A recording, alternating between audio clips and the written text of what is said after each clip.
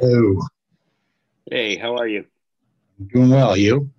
Oh, not too bad. What's going on? Oh, just trying to get all this stuff set up so we can have the meeting. Oh, you're doing fine. All right, running away, but I'll be back. Bye-bye.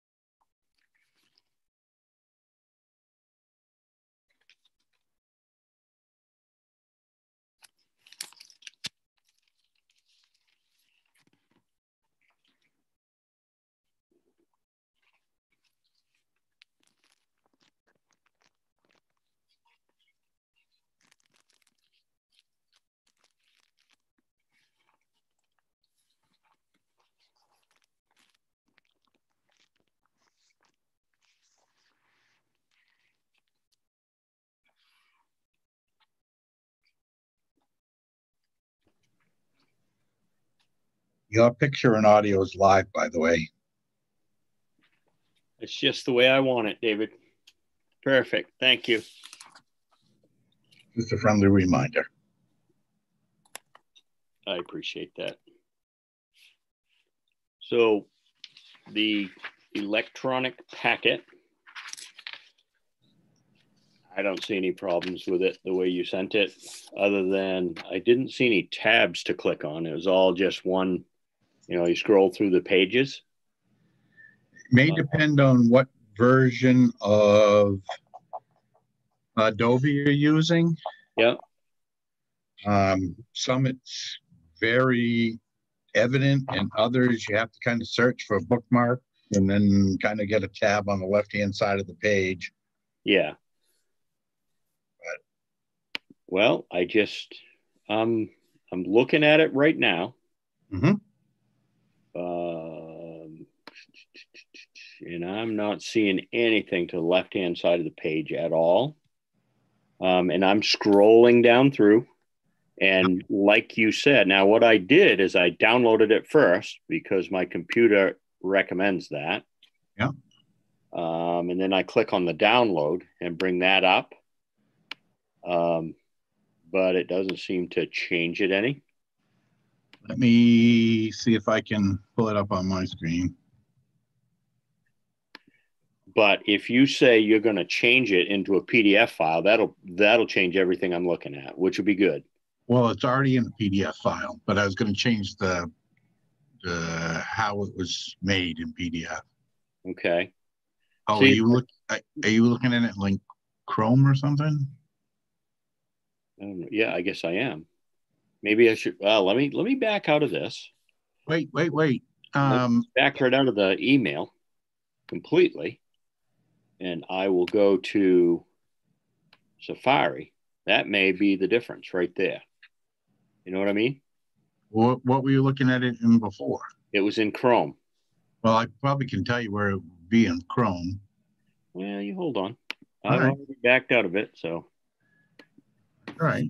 Let me just see what's going on here.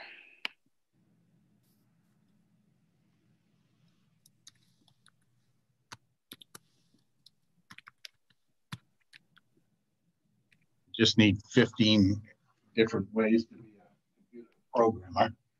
Well, it is what it is. We'll get there. It's still new. Yep. Yeah, I'm good. All right. Meeting packet right there.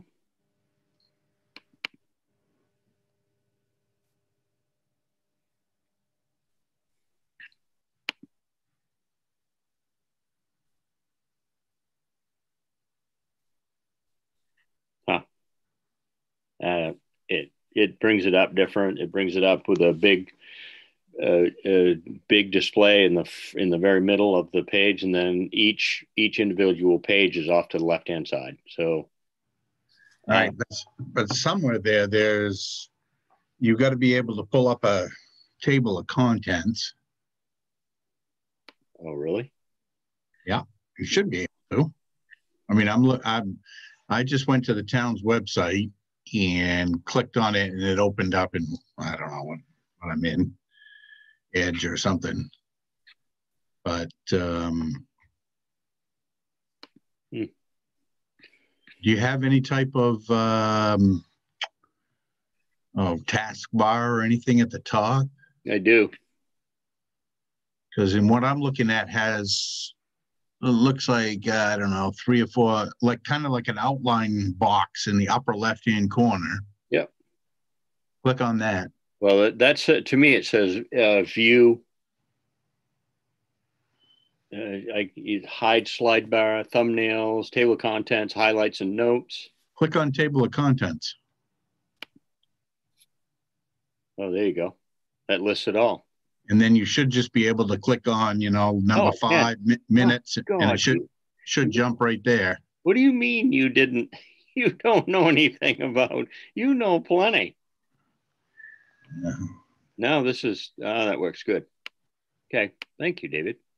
Yeah, that works good. And so the biggest challenge is the fact that we're going to have 5 or 6, 7 of us on the screen, and then I still got to view this thing. So that's going to be tough. I don't want to be looking at everybody, but I got to have that somewhere. Yeah. It's just tough.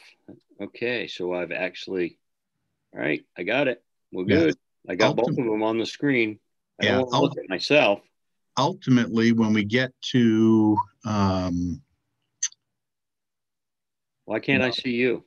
Because I haven't turned my camera on. Okay. Sorry. Ultimately, when we get to having whatever device we might look at for selectmen. Yeah. If we were meeting together and you had your device in front of you, you could pull that packet up and click on it. You wouldn't have to have the camera to do the zoom plus. Exactly.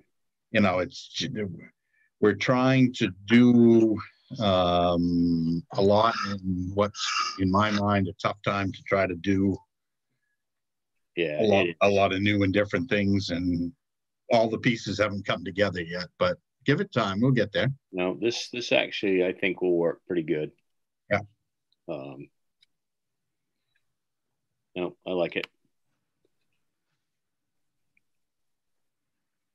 Well, and I wasn't completely satisfied with some of the quality of the stuff, particularly things that were in color, until we photocopied them and then scanned them, and then you get the scanned version. And I think once again, with just a little bit more time and learning curve on this, we can take these things that come to us electronically and piece those together with things that we have to scan. Exactly. And then put bookmarks on it, so you got the table of contents, and then you'll be able to get a better packet. But first time out, I think we did okay. No, I do too. And you know something, to what you were just talking about, that's where it's really going to come in handy. I think we'll be able to add those things to it. Yep. Boy, well, the other thing that Selectman Garrettson pointed out is if we do it the second way versus the scan way, it can also be searchable. Yeah. So somebody could type in, Dave Kinney, hit go, and they'd find every reference. Right now, with it just being scanned, I don't think, unless you've got some fancy computer, fancy program, that's probably not going to happen. Yep. I'm going to silence myself and walk down the hall and grab a couple pieces of paper that I should have that I don't. Sure, no problem.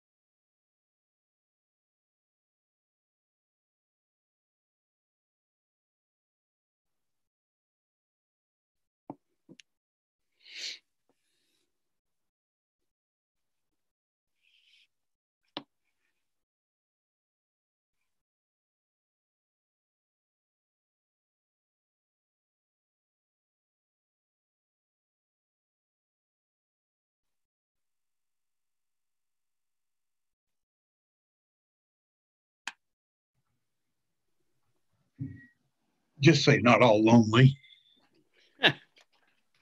Well, I appreciate you considering me.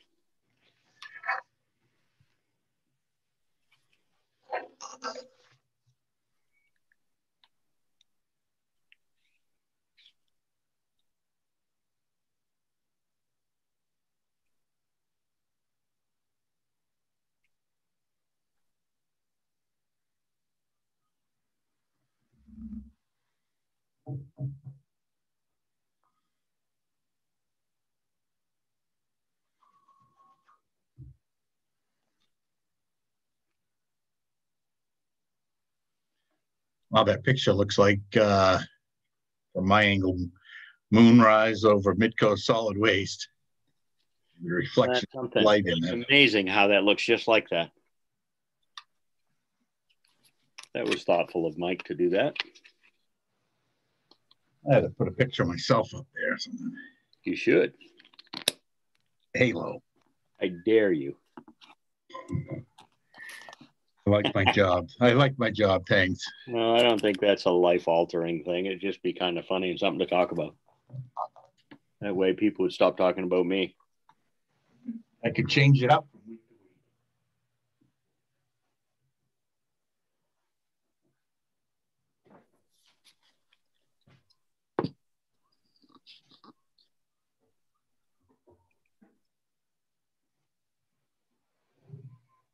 week. Yeah. What is that? Oh, no.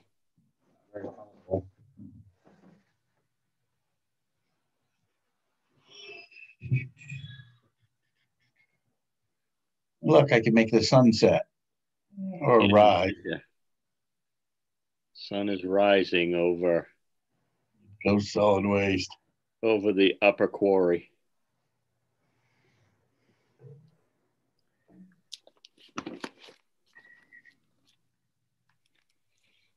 Well, at this rate, I think we're going to have some sand left over for next year. Well, I guess I'm not going to complain, except for you snowmobilers. Yeah, I'm probably going to have to put things on a trailer and head up north. My son is just, my God, we got all this equipment. We haven't used it. We've been fishing numerous times, which has been a good time, but he wants to use his snowmobile. So I guess I'm going to have to take him north. If you're going to do it this winter, I think you are. Somehow I think we're just going to pay for this in like April. Oh, I think you're right. But it doesn't last long in April, though. So no. But I think you're spot on with that. It'll hit when nobody's expecting it.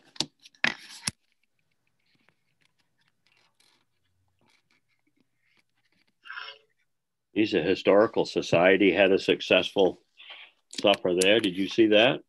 I read about that today. Yeah. Sounded quite positive. They're doing a great job. That's good.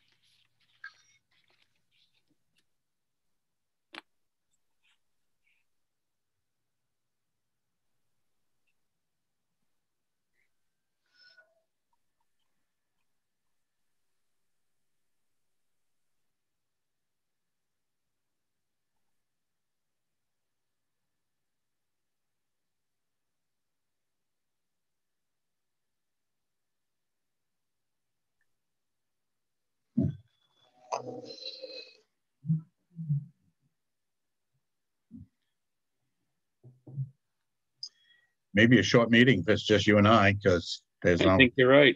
It's not a quorum. I'm going to mute myself again and run. All right.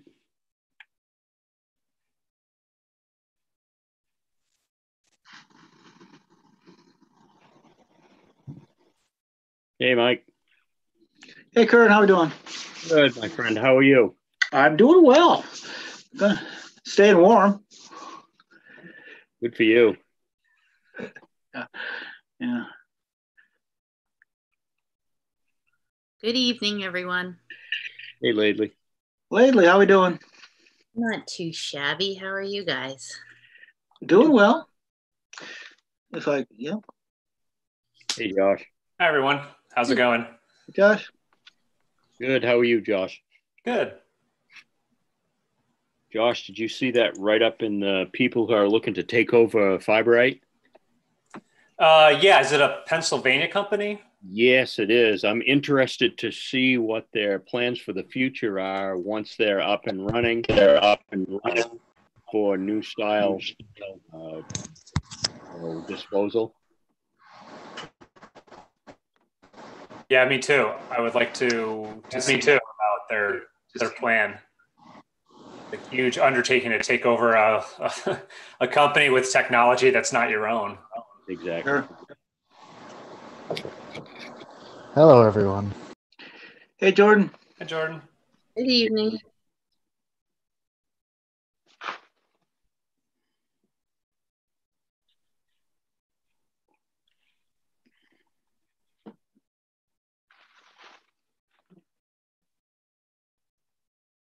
Hello, everyone. David. Hi, David.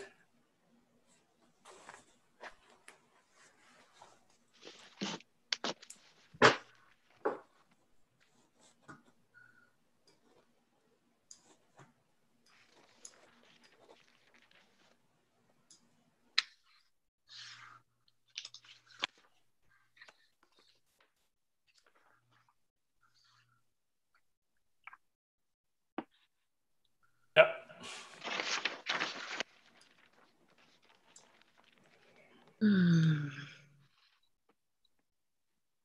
This is my first time using the electronic packets, so my eyes are going to be darting a lot more than usual. Yeah. And it is 6 p.m., so let's get rolling. Welcome, everyone. It is the 25th of January. Welcome to the Lincolnville Selectmen's meeting. We are still operating under a state of emergency as declared by the governor. As such, we are subject to the Maine Freedom of Access Act and are conducting this proceeding on Zoom. And we encourage the public to participate telephonically, video, electronic, or other similar means of remote participation. Send us an email, a letter, or other common used methods of communication, and we will try to accommodate you as best as we can. All action taken by the board will be done by roll call, including adjournment. And if you have any questions, please feel free to reach out to us at the town office. Before we get going, Josh, would you care to read the quote of the evening? Sure. One of the greatest victories you can gain over someone is to beat him at politeness. Josh Billings. Yeah, I like that. Thank you very much. David, do we have anyone who wishes to participate in any non-agenda items in the Citizens Forum? We did not receive any by email, and I see none in the chat at the moment. Okay, wonderful. Well, not wonderful, but fair enough. If there's nothing there for any non-agenda items, let's move along to the administrator's report, please. Just a reminder for folks viewing that dog licenses all expired at the end of December and should be renewed before the end of this month. The online site where you can do that, you can do it here at the town office too, but the online site run by the state of Maine supposedly be shut down at the end of this week, just so people know. Also, I have corresponded with Susan Corbett from the National Digital Equity Center, and she is willing and able to attend your meeting on the 8th of February. So we're all set there. That's all I have. Okay, that's great. Thank you. If there's nothing further on that, let's move along to upcoming meetings and announcements. All meetings are conducted remotely unless announced otherwise. The Wage and Personnel Policy Board meets Tuesday, January 26th, 6 p.m. Lakes and Ponds Committee meets Tuesday, January 26th, 7 p.m. The Planning Board meeting that is listed on the agenda will not occur because they didn't have anything pending. However, the Mid-Coast Broadband Task Force is meeting on January 27th at 5 p.m. The school committee is scheduled to meet on Monday, February 1st, 6 p.m. Recreation Commission tentatively scheduled for Thursday, the 4th at 5:30. A site or remote to be determined, and the Board of Selectmen meets next on Monday, February 8th, 6 p.m. Okay, thank you very much. Any questions on that? Not seeing any. Let's move along to any upcoming community events anyone wishes to share. Does anyone have any community events? David, anything? No. Okay. Let's move along then to the meeting minutes from the 11th of January. I move that the board approve the January 11th, 2021 meeting minutes as presented. Second.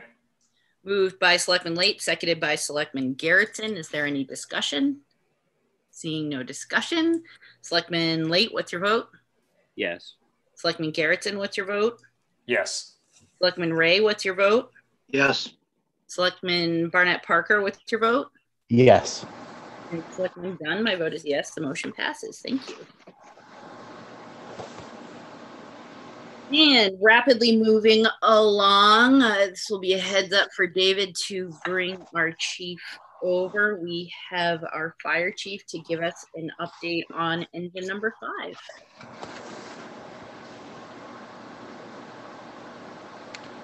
Muted, Don. Welcome. Are you here? Thank you. Can you hear me now? Yes. Yeah. Hi, Don. Welcome, everybody. So we had an offer from the Matinicus Island Fire Department. And I don't know if Dave forwarded you on the email that I got from their fire chief, but I mean, I'm basically here to see if you guys think it's a good idea to sell the fire truck to them for the sum of $5,000.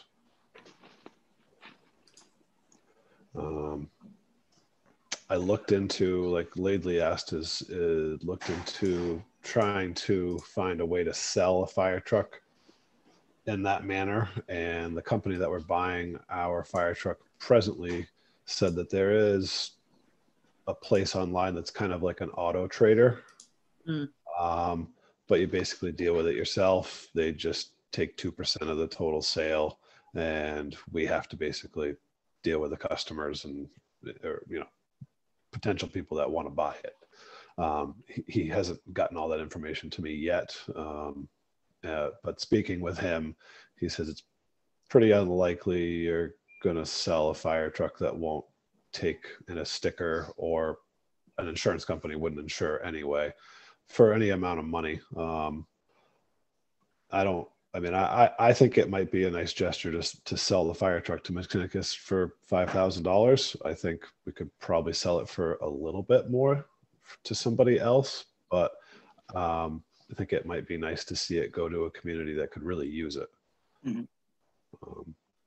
I spoke with all of my other chiefs, and they agree as well. So it's, you know, I'd just like to hear what you all have to say about it.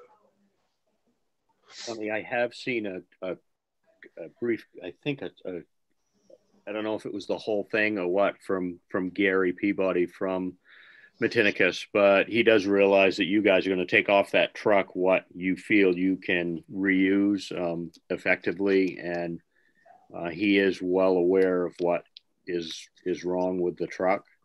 Yes, yeah, I wrote him an email, you know, stating the tank cradle, you know, is going to need to be addressed at some time in the near future, whether it be 2, 3, 4, or 5 years, as well as the frame. He has also been in contact with Mike Ugly, and they've talked in depth about it as well, because Mike is the truck officer for that truck. So Mike could give him a good history on any other things that I could not remember that might be a problem in the future for them. Yeah. I mean, Chief, I think you articulated it really well. You know, it's a community that could need it, doesn't have a huge operating budget. And since they are a smaller, more concentrated community, it's not as though it's going to be traveling in the same way that it would be on the mainland. It seems like a really good fit. And, you know, the trade-off of trying to beat the bushes to find someone to maybe offer us a little more versus the trade-off of spending the time to try to do that. I'd be so happy to see it going to a deserving community. Yeah, I agree. Yeah, other thoughts from the board?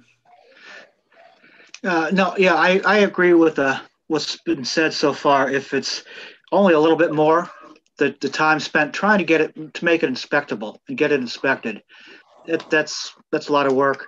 Somebody needs it. There are neighbors. I say go for it. Sell it to Matinicus.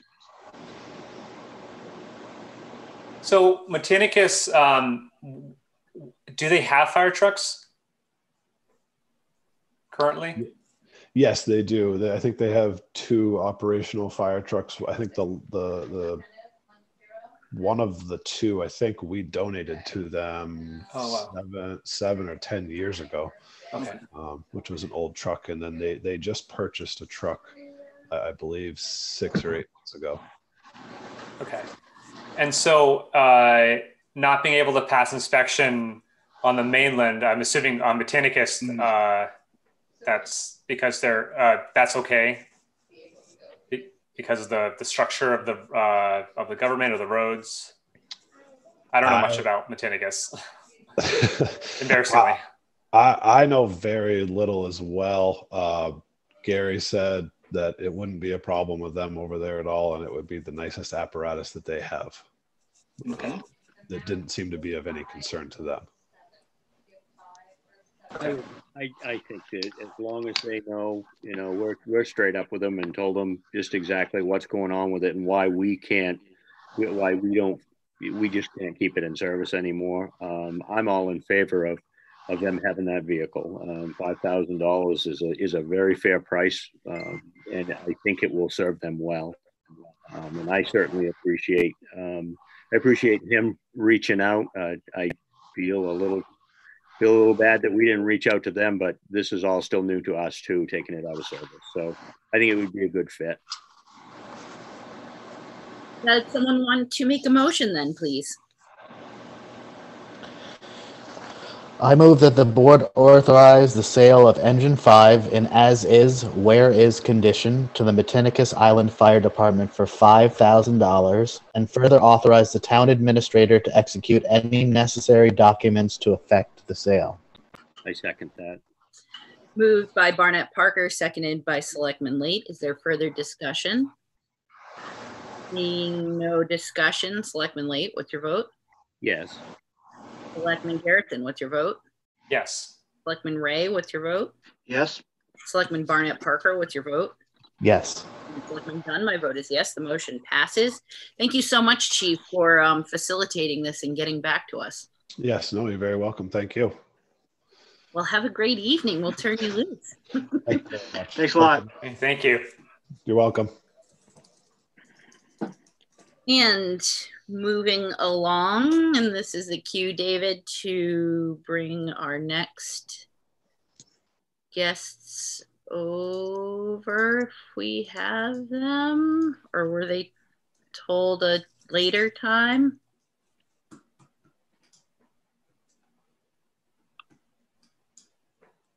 There we go. Okay, great. By way of an introduction, we have LCI representatives here to chat with us about their recent projects in Lincolnville and their status and how it's going and any questions that may come up in the meantime. Welcome. Hello, Alan. Alan. Hi, Alan. And Randall's on with us as well. Great. Well, the floor is yours if you would like to give the board an update. Thank you for having us. And I'm going to go ahead and walk through this presentation stuff. Randall can jump in at any time, go off mute, and just anytime he wants to jump in and add value to this, that'd be great. So I wasn't able to get you the materials in advance, but I am going to go, if it's okay. Can I share screen or no? Yes, you can. Yes. Okay, let me see if I can do this. This is where I always, waiting for disaster to occur. Oh, can you see that? Yeah. Yes. Yeah. Wow. Perfect. Hey, technology, great. I'm going to put it on full and see if that'll work too. There, still there? Yes. Good. Okay, good. So what I did is I put together just a little presentation to kind of walk you through where we are, what's happened recently with the CARES Act fiber optic broadband build that we've done in Lincolnville and also in Hope and Appleton, but we're going to be focusing on Lincolnville, of course. Give you a project overview, kind of show you the status of where we are as of this very day, and then talk about some next steps also going forward to kind of moving all the way to a 100% fiber to the home community for Lincolnville as a result of where we are with this recent build. So, and that's an actual picture of an actual little boy watching the actual fiber trucks going, our fiber trucks putting up fiber in that community. And I just love this. It's to think about that kid's going to grow up with a gigabit and think that's always the way it was. How cool is that? Okay, that's where we want to get to. So he's right out there in your neighborhood. All right. So real quick, just kind of going through some of the slides. Here's the overview, generally speaking, of the project itself. As you know, it was a project that was funded through the Federal COVID Relief Act, the so-called CARES Act. Those funds came to the state last year. The state received the COVID relief money. I think it was in, I don't know when it was, May, I guess, April, May. They really never were able to kind of come together with what chunk of that was going to be used for broadband, for relief for broadband, in particular for students and others in the state. It took a long time for them to figure that out.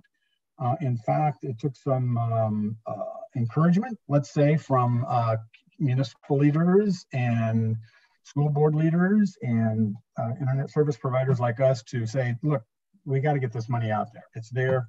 They were kind of going to have to turn it back into the feds if they didn't use it. So what they did in early October, then they did put a program together that would allow providers to come in and say, hey, I can provide this kind of broadband relief for student and teacher households in our area. And those applications were accepted and the deadline was October 15th. So after all of that, they finally got it done by October. So the projects were selected and the contracts were signed with Connect Maine Authority, which was going to be the organization that in Maine that would administer these federal funds for broadband in Maine. And those contracts were signed on October 29th. So the applications, I mean, it's a quick turnaround, which was good. The applications were received, or our project's proposal was received on 15th. The contracts were signed on October 29th. And that was a quick turnaround because of the federal project, everything had to be substantially completed by December 30th of this year. So really they had to quickly turn that around so that we could get busy in actually starting to put that fiber up and getting that broadband out to those unserved households. In Lincolnville, Hope, Appleton, and Bristol, those were the 4 towns that we had in our application. We ended up being selected to provide fiber, about 100 miles of fiber in all 4 of those towns combined, which would put us in front of another 325 student or teacher homes in that 100 miles. As of the 30th, we had 250 eligible applications that we'd received out of those 325. So that's about a 76.9% take rate, which is a pretty good take rate, all things considered. As I mentioned, the project has to be substantially complete by December 30th of 2020. And so that really only gave us 2 months to do this project. And there's always I was never quite sure why they had December 30th instead of December 31st, but it was actually the 30th. Is what the federal government wanted. I wasn't quite sure of that. At any rate, so we had to get busy and get that part done. This project really was only, I want to make sure people were clear, it was only for eligible student and teacher households. And eligible really means unserved student or teacher households. Those that were had access of less than 25 megabits download and 3 megabits upload of broadband access at their home. So they had to be at or below 25.3 to be considered eligible. And you must have a K through 12 student in the household, a currently enrolled college student in the household, or a teacher in the household as well. So that was kind of the overview of what the size of the project was, how many student households there were in that 100 miles that we received the grant money to work on, and what the eligibility criteria are. The next thing then I wanted to point out was quickly the kind of what was included in that process and what the LCI and Tidewater added benefits that we added to that. I mean, one of the things that was included with the federal funds was that all of the build, the actual fiber build and broadband build, in this case, our case fiber optic build, the installation, the equipment, and all of the labor costs, 100% of them were covered. Plus, LCI and Lincolnville Telephone and Tidewater Telecom added that we would provide the first 6 months of service free to those eligible student and teacher households. And we would also provide a 100 by 100 megabit service for the first 6 months as well. The minimum that was required by the CARES Act was that it be a 50 by 10 megabits per second. So we wanted to start them off with 100 by 100. The marketing and outreach for this group, remember I said there were about 325 student households that were identified. Those were identified initially by the school districts. The 5-town school district and also school district, school union 69, right? That's your 2 out there. And then also AOS 93 in Bristol. And first I want to stop there for just a second and say, there was about $12 million that was set aside out of that COVID money for broadband eventually. Finally, at the end of the year, they finally came up with that amount. There were approximately $5 million worth of actual projects that were put forward. Because the time frame was so short, there were only $5 million out of the 12 million of projects that came forward. Of that $5 million of projects that came forward, 2.6 million of it was awarded to Lincolnville, Hope, Appleton, and Bristol. So we were successful in really acquiring over half of those funds that were awarded rather for our students and teachers in our area. And the reason I stopped there for a second is because the real credit has to be given to the school boards in this sense. You have 2 dynamic, great school superintendents out there. When I picked up the phone, when the guidelines happened at the beginning of October, and everybody was we were running around trying to figure out how could we possibly do this. They said, well, you got to have cooperation. You got to find out where these student households are. And that was the biggest hurdle, was finding out where the unserved student households were. So literally I picked up the phone and talked to your 2 school superintendents out there, and they immediately said, yeah, we'll do this. We'll work with you. And what we did was we came up with a creative way to identify those student households without jeopardizing into the anonymity of student addresses. We sent them our database and said, here are all the addresses that we believe in Lincolnville, Hope, and Appleton are unserved, that are below 25.3. You tell us who the students are, who the student households are, and they identified which ones they were. Don't tell us the addresses. We don't want to know that. That's confidential. That's how we came up with that 325 number of addresses. They then took on the responsibility of actually reaching out to those households. We didn't send an email. We didn't market to them. We didn't mail to them. We didn't know who those addresses were. So, and I have to say that this was the only area of the state that was able to quickly jump on that and identify that and make that and reach out to those student households with the cooperation of the superintendents in the school district. So that's really why we were successful in being able to get this grant. I think it was because of their willingness and ability to really be nimble and make that happen. So what those superintendent officers did, they did 3 separate email blasts out to all of those eligible addresses that they had identified over the course of the 2 months. We did one initially, then about another 2 or 3 weeks in, we sent another one. I had them send another one out. Once again, we didn't have any of the emails. Those were all going from the superintendent's office. And then finally, towards the end of December, we did a third email blast out to those who were identified as eligible addresses but hadn't applied yet. Of course, there were also multiple stories in the press and some good media coverage of what we were doing. So we were getting a lot of information about it. A lot of people were inquiring about it. So that was good. And of course, the other big part of our success in kind of doing the outreach and marketing was through the broadband committees in the town offices we met with them via Zoom and a number of times. And they really did a good job of kind of reaching out and doing that promotion as well. And so that's part of why we were successful too in getting the folks we could get. So here's how it ended up. With all of that activity going on, here's the data from Lincolnville. The fiber miles built as a result of what we did there was an additional 14 and a half miles of fiber, roughly. The cost per mile was right around $22,500 for that build, and that includes the fiber placement, the snaps, splicing, the central office equipment upgrades, and the optic upgrades that we needed, the fiber drops, ONTs, routers, and all the other miscellaneous materials and labor. The eligible student and teacher households passed on that 14.5 miles were 89 additional households that were identified as eligible teacher and student households. As of the 30th of December, we'd received applications from 50 of those 89 eligible student households. That's a take rate of about 56.2%.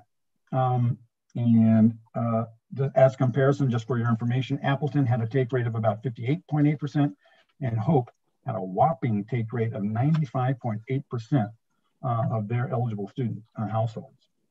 So the other unserved households that we passed, remember, doing 14.5 miles, and in addition to those 89 student and teacher households, we are now, because of that additional build, we're in front of another 464 unserved households. That is to say, other households, they don't have a student or a teacher in them, but they are also at 25 by 3 or below. So that was one of the real benefits, of course, of having this federal funds to help us build out these teachers and students. It also helped us go in front of these other households so we can bring broadband, high-speed broadband to more folks. And I'll stop talking in a few minutes and let you ask questions. But the last part then is looking at what's left over to do. Okay, so we did 14.5 miles. Obviously, the big question is, okay, so how far are we now? How close is Lincolnville into becoming a 100% fiber to the home community? Well, we believe there are about 8 miles remaining to be built. And that would put those 8 miles would add about 93 more unserved homes would be passed as a result of that. I did provide, let me pop up another document if I can.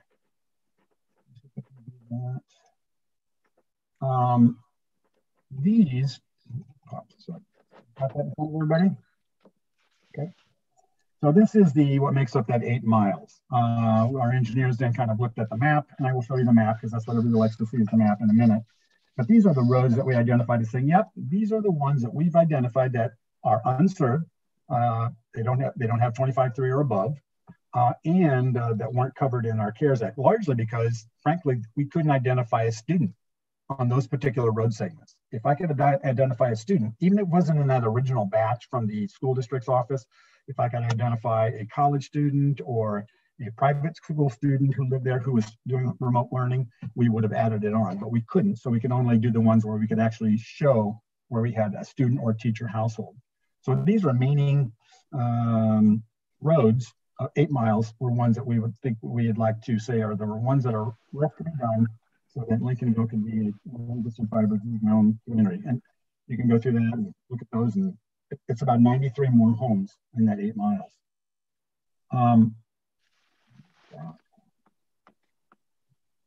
What I want to do now is try, where did I get it?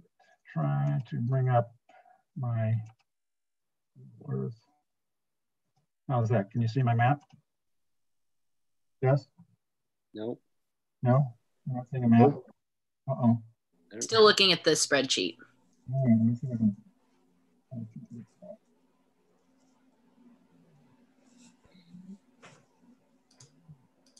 Oh.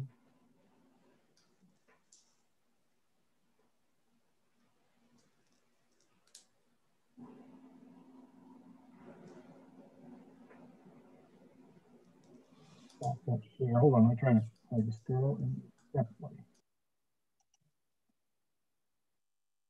Right there. There we go. Sorry about that. How's that? Got a map? Yeah, I got it. Yeah. Okay, good, thanks. All right. So what I want to show you here is, I'm going to take a couple things off, and we'll try to see if the technology will work for me. Hopefully it will.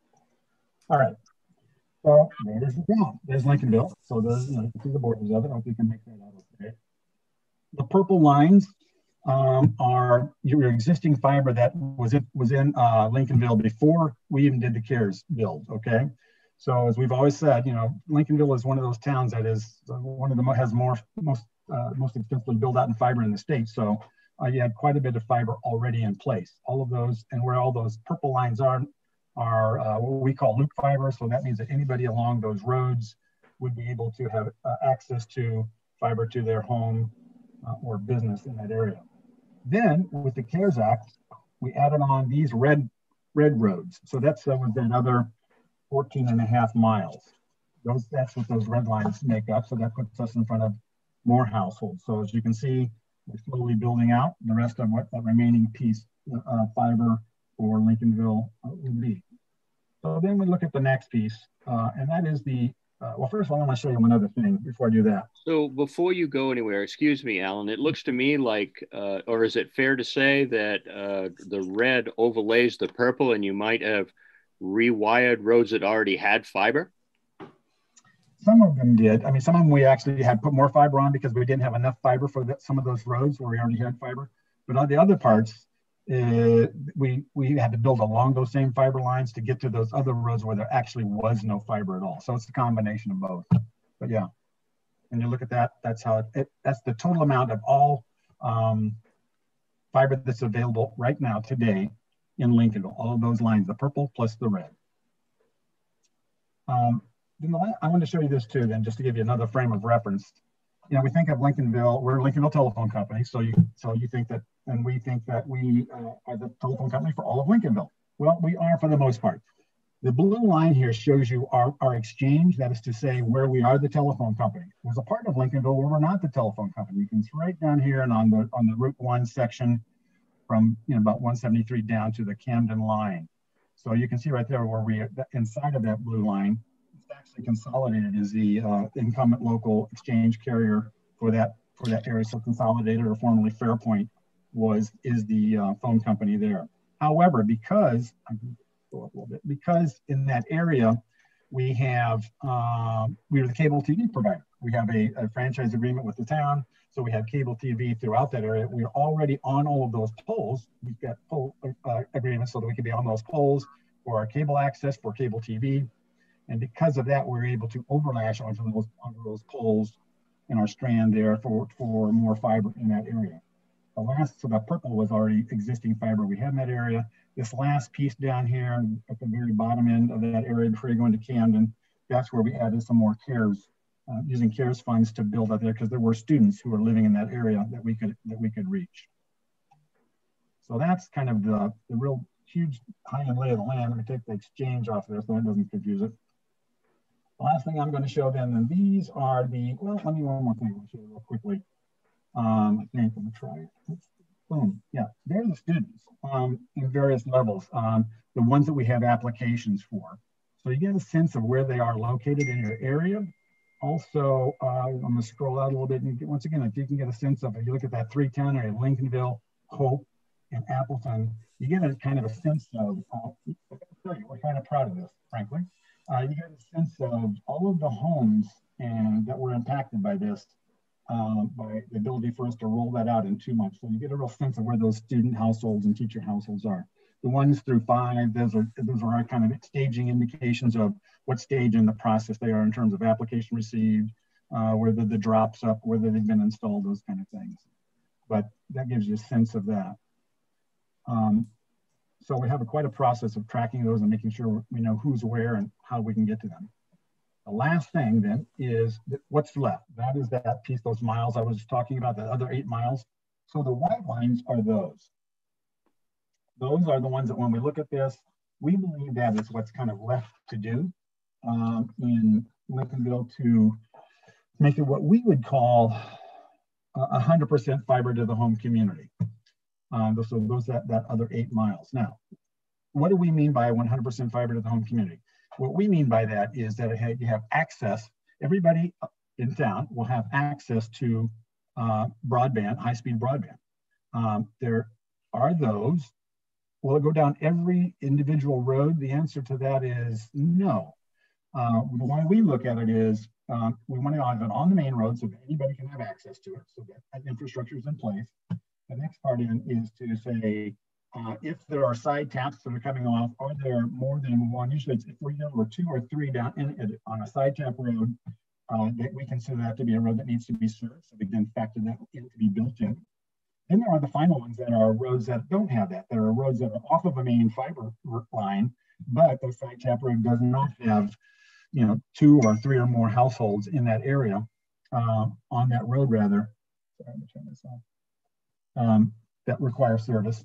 So we would say, nope, we have access to you. We're in front of you. We're on the main road in front of you. Then that homeowner then would have to pay for the rest of that process to bring fiber down to the rest of their road. A good example of that is like we were talking about along the Route 1 area. When you look at these roads, when we look at these, well, obviously we have fiber all along there. So that fiber backbone is there. That's loop fiber. Anybody who lives within 250 feet of that purple line can get fiber with really just paying for the install charge, a $100 install fee. If you're the only one down the end of the road, or if you're just 1 or 2 at the end of a road, one of those roads, really, and some of them are actually driveways, then that would be that homeowner's responsibility to pay for that last part.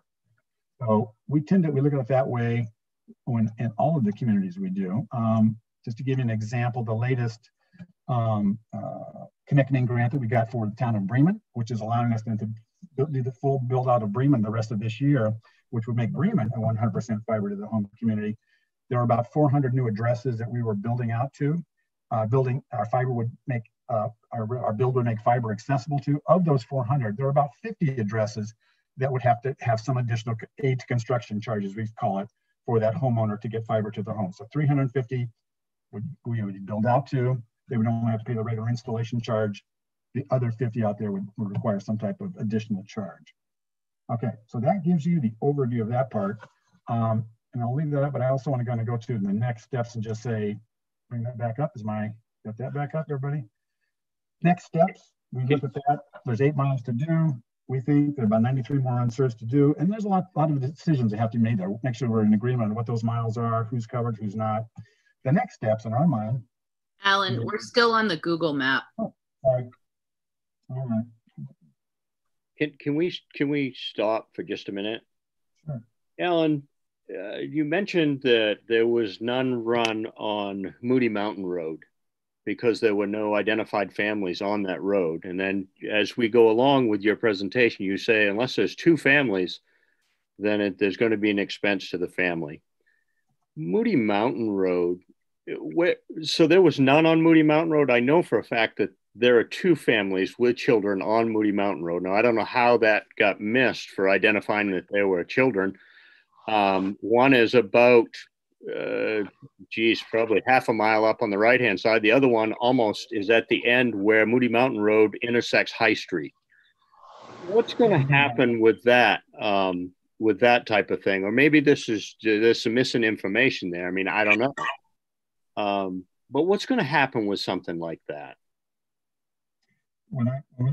This is the map back up, and I'll make sure everybody's looking at the same thing. I mean, at whose expense is that going to happen? I cannot fathom that these children weren't identified in the school system, because I know both the families have got kids in the school system. So my question is an overall of, obviously there are some families that have been missed, or at least in my mind they have, because this indicates that there are 2 families on Moody Mountain Road that have been missed. So what's going to happen with that type of situation? We're at on Moody Mountain Road. What's that? Where are they at on Moody Mountain Road? I guess. Well, like I said, the first one starting at Route 235, where Moody Mountain Road intersects Route 235. If you go up about a quarter to half of a mile on the right-hand side, there's a family by the name of Shouty/Wheaton. Then if you keep going about another 2.5 miles, there's a new farmhouse on the left-hand side, Justin Blake. Both of those families have kids in the Lincolnville school system. So, unless they've moved out of town in the last year, and I don't know about it, but I'm local and I've seen them. So I'm just wondering what's going to happen when this is all said and done. At whose expense are these people going to get fiber? I guess when I'm looking at, maybe I'm not familiar enough with it. I'm looking at Moody Mountain Road from 235 heading north, right? So is there fiber on Moody? You said there wasn't any fiber on Moody Mountain Road. So that's why I'm asking the question. So is there fiber on Moody Mountain Road all the way to High Street? All the way up to, is that it's up to Martin Corner Road. Martin Points Road. So there is that part between High Street and Martin Point Road. I think that's the part, the segment. Okay. Moody Okay, Mountain. then one of So those that's where the houses, students are? Is that where the students are? okay, then one of those houses can be served, but the other one can't be.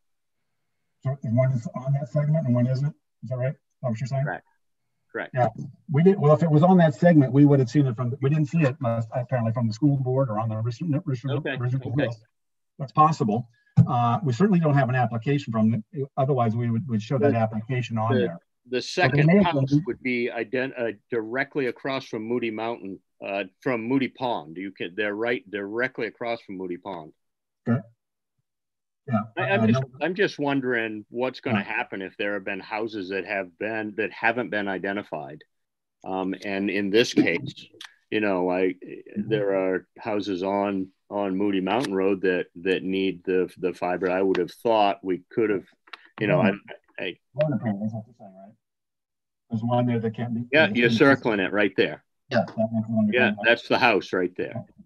Maybe it was missed, so we can look at that, but also there was only so much money to be spent. We were able to do that. We built it out to the extent we could. That's why we're trying to identify those roads. Like, for example, this next white piece, which we say that's a piece that needs to be built. That's part of what we're looking at is for that next phase then too. How do we go about securing funding to build out the rest of those pieces, those white pieces? I suppose it's possible. We missed one, or there was one that we didn't notice the school district had on there that we didn't have on. We certainly don't have an application from them yet.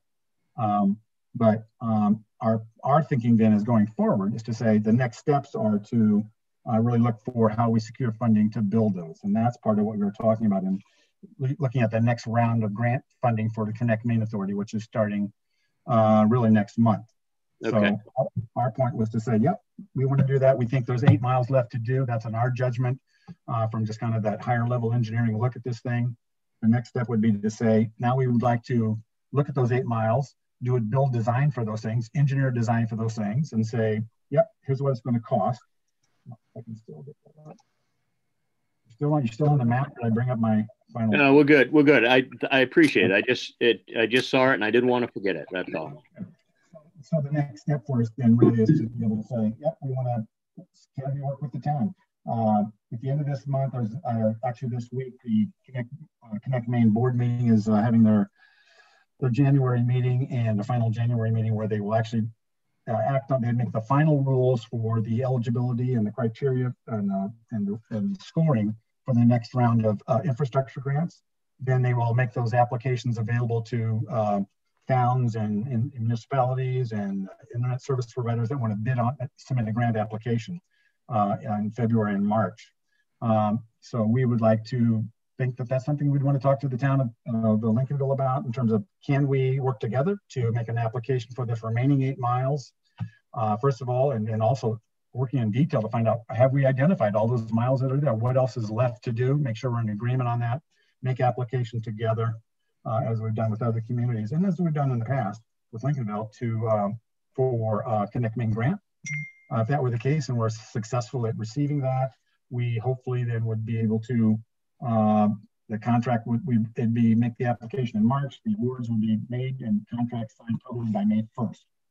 The way Connect Main grants work, it's a 12-month grant period and a 12-month grant period. So you really, from the time you get the grant and when the application is signed, it's 12 months that all of those households have to be served. So that would be our target if we did that. So I just bring that up to say that's an answer to the question, what's next? How do we do that?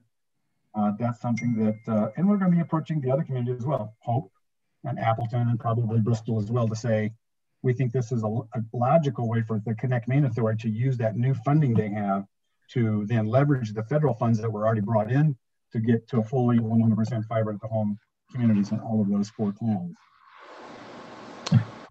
I'd like to ask a question, if that's all right. Yeah, just to go along with the same vein as Selectmen late.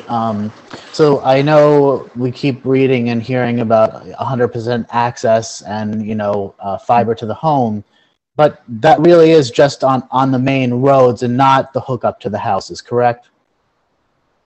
But because each homeowner is responsible for that. It's just like anything else. When we build it and we have the fiber there, and the person applies for it, so they have access to it. The first they pay $100 installation fee. And the CARES grants were separate; they were all paid for 100%. Yeah, I'm just curious because I know that I know you had also mentioned how many houses needed to be on a road to make it a viable connection. I'm just curious, do you guys keep a record of the applications that come in to get connected to that service? Do you have any idea, or do you have an idea of how difficult or not that process may be for current customers of LCI? Sure.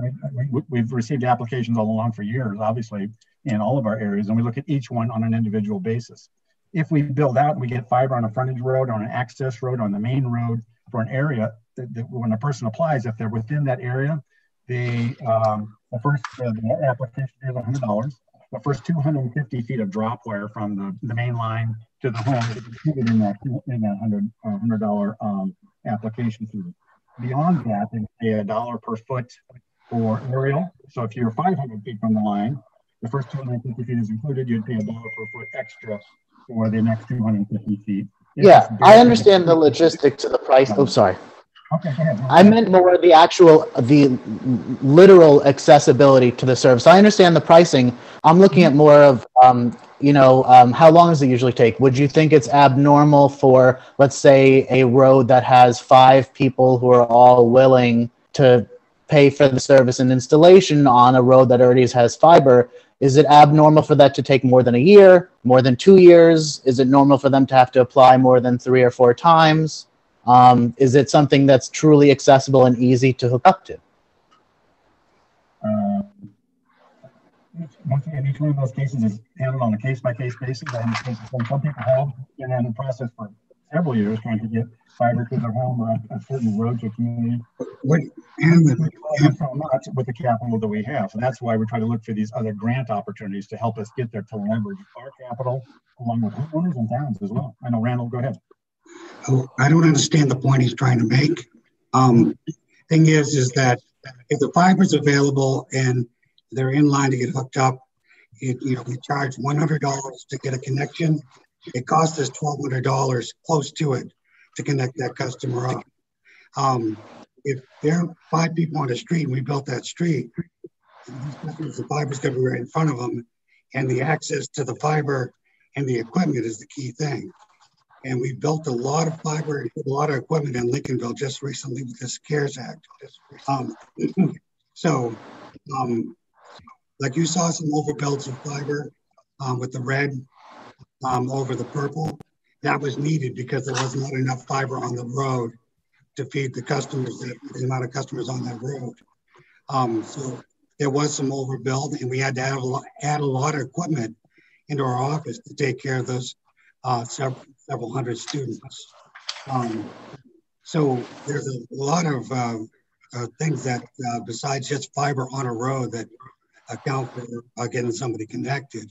Now, what we're trying to achieve is having fiber in front of as many customers as can within a 250-foot length, part of the $100 install. But there will be conditions in places that people are 1,000 feet off the road or have buried wire without conduit. There's a lot of different things that matter when we go to hook somebody up. And we had a backlog of customers right now waiting to be hooked up. Just regular, easy ones to hook up, including the students. And it takes time. We're a small company. We're trying to do what we can. What I think we've achieved here is incredible. And there's nobody in the state has done what we've done, especially in Lincoln. Just maybe I'll ask it in a different way, just so I understand what you were trying to ask. Either Alan or Randall is, what's the average wait time once someone's application is put into LCI? If there are no extenuating circumstances, let's say they're within the 250 feet, there's fiber there, what's the window for a hookup? I think we're looking from around right now, because of the backlog, a month and a half. Okay. Yeah. And it's only because there's such a backlog. Yeah. Okay. But one of the, I will say too, we understand too that I've been to a lot of town meetings, a lot of these towns. I talk to town managers and broadband committees all the time. And I know that they wanted this 4 years ago. They wanted it 2 years ago. They wanted it yesterday. We understand that. And we've been building out as quickly as we understand as the capital was available. We've been building out. This one seems to be attracting to us through capitalizing on the federal funds that were available and aggressively pushing those out to the Appleton, Hope, and Lincolnville, and Bristol. We think now there's a great opportunity to capitalize even further and to finish it off. Connect Fund over the next year to really build out those remaining miles. And so that's something I know that a lot of communities have been waiting for, especially those roads. But this is one of those areas that might be an opportunity for that. Yeah, Kern, you have a question. Yeah, with the opportunity of this upcoming grant, would there be a chance to build into your request some assistance to help with the backlog and get this actually, when someone says to me finished, I take that as being able to walk into a house and have a connection. So maybe that's a different conversation on your end, but what I'm asking is there a chance to have that on your, on your work order as part of something that can be achieved through the grant to help with the backlog and to help achieve 100% connectivity for each town? I mean, it's great to have the fiber run to the driveway, but what fosters the frustration with present and upcoming customers is the fact that they've got to wait a month and a half, maybe 2 months for connectivity. So I'm just wondering if that can be built into your criteria for the next upcoming grant, or is that something that's not even going to be a consideration? Well, right now, we've already considered that, and we have contractors working right now that we're trying to get up to speed, and they're doing part of the install for the students, and it's taken a while to get them going. We brought them in probably in the beginning of December, Alan. Mm-hmm. The 3 guys in Lincolnville right now that are doing certain parts of each order for the students, and we're trying to see how quickly they can get things done, and we're working with them, trying to train them. They already have fiber experience, but they don't have fiber to the home experience because nobody else does it in the state. And so this area in the mid-coast is one of the few areas that have fiber to the home. And so we're trying to bring people in to help us get caught up. We're hoping we can bring them up to speed. And I'm hoping if they prove themselves to us that we can keep them on to help the backlog.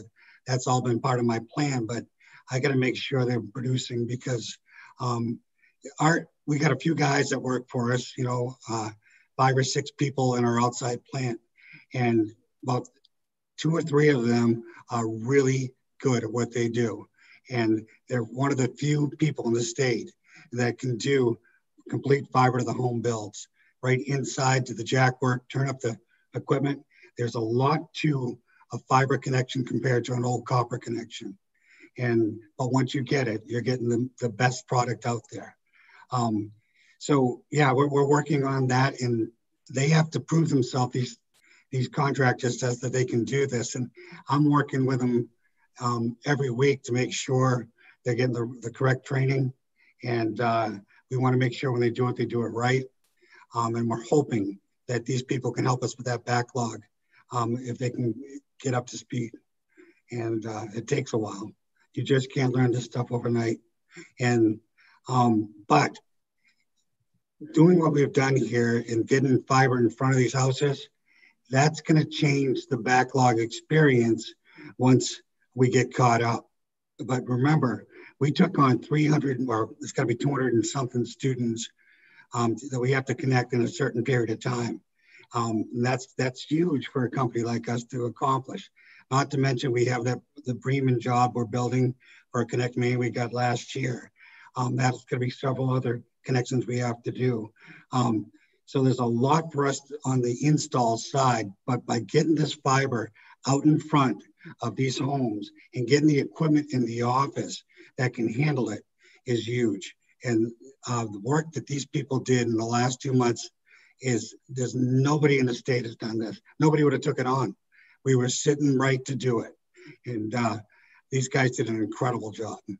And I can't let that, go without being noticed, because I know it's not to everybody's house, but we don't even know who wants it, first of all. So it's hard to build everybody's house. Even the students, not all of them took it. Not all of them applied. We're doing the best we can, and by far better than anybody else surrounding us, by far.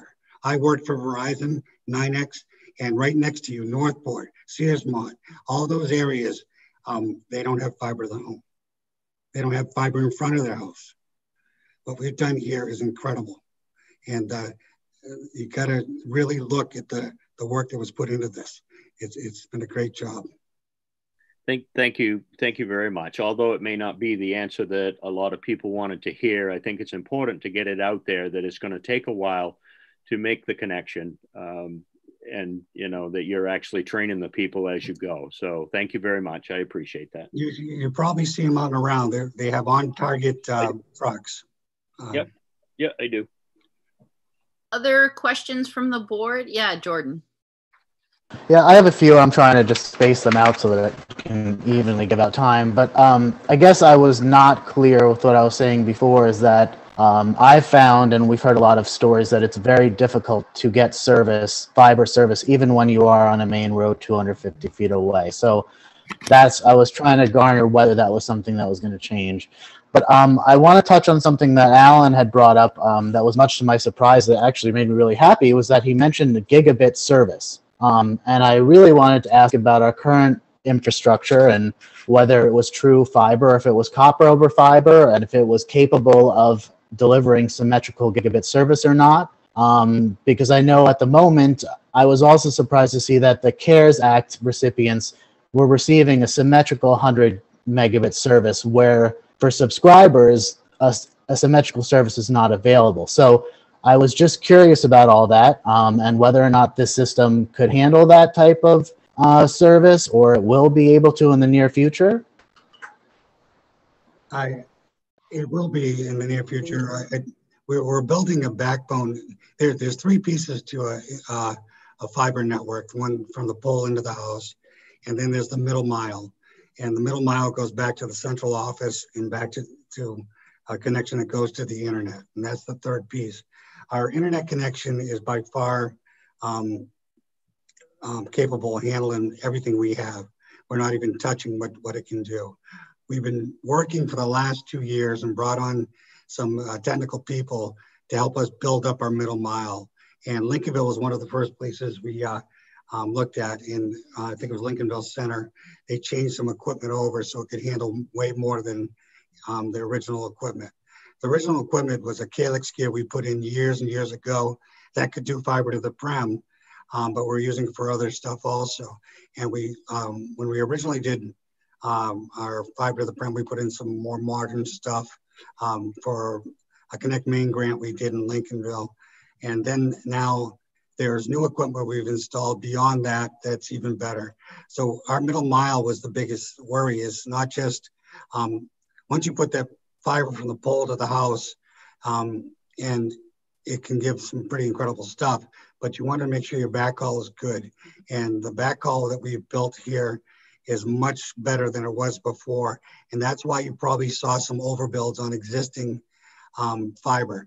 We wanted to make sure we had clear paths, and all of it is fiber. Everything from the house out to our central office to the internet is fiber connection.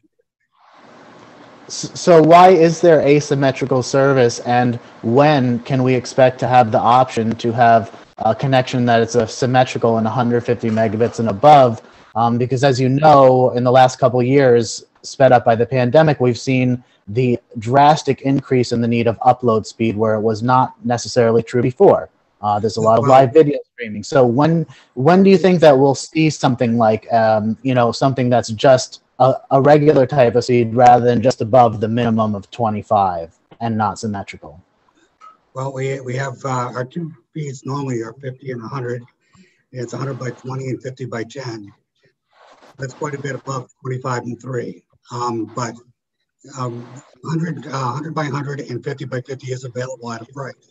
And so, yeah, it's available now at a price. And more than those 100 by 20 and 150 by 10. But we're looking at our network is it's way above what the state's asking for.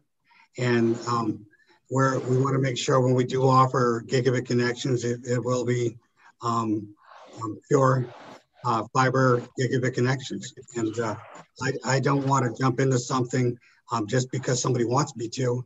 I want to make sure it works right. And there's nobody else in the state doing that.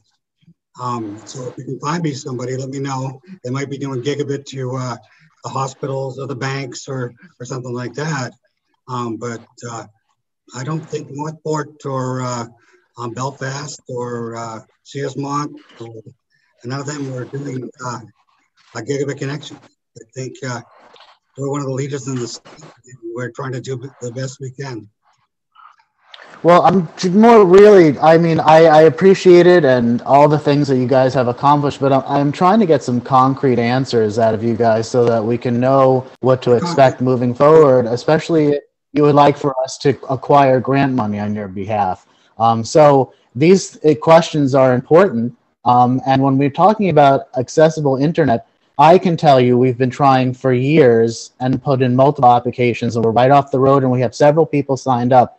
And I know many, many, many people are trying to. So it's frustrating for me to see all of this line that's laid and to be told it's accessible. But at the same time, I know for a fact it's absolutely not accessible. And so I'm trying to see moving forward, since you guys seem to be very busy and maybe spread a little thin since you're going at building in many communities, what your concerns for our community's needs are. And I haven't heard anything specific rather than really talking points. I'm not sure, we have a certain amount of equipment in our central offices that can feed a certain amount of customers that we paid for and that some of the grants paid for. Okay, that's not probably not enough to feed everybody in Lincolnville. But so it does cost money as we build out. And I think we've done quite well in Lincolnville, and I think a high percentage of Lincolnville will be able to get access. And I'm not sure, if you understood the dynamics of building a network, you're welcome to come down and sit and look at what we're doing anytime. And we're trying to do the best we can. But you're asking for perfection because we're doing, I think what we've done is quite incredible. And even before that, I mean, we brought fiber to Lincolnville when nobody else did to certain points where we did get grants and where we could get money to do it. I mean, we've also built out fiber on our own for our cable TV company just to get our cable TV nodes better. And that we put it from the customers then. So we try to take advantage of any situation we can. And we're not going to be able to please everybody all the time. And I think Lincolnville's on one of the largest percentages that we could. I don't know any more concrete than that. Alan, you got something you want to say about that? I would just say, I don't know if the other select board members are having the same questions the board has. But what I would say to that is, clearly, as I've mentioned, I know I've been with the company 4 years. I haven't been here 15 years, 20 years, like a lot of our folks have. But I've been here 4 years now. And even in that 4 years, I know that there's been pent up demand and frustration about I've got 5 people down this road. Why can't you build this road? And the truth is, we could only do so much. We're a small company. We had capital. We had to spread it out. We had to do what we could. We had to prioritize where we could. Now we can. I don't understand. Right now, this is the opportunity that I think we've all been looking for to go ahead and say, let's now finish this off. There have been areas that haven't been able to as quickly as we would like to.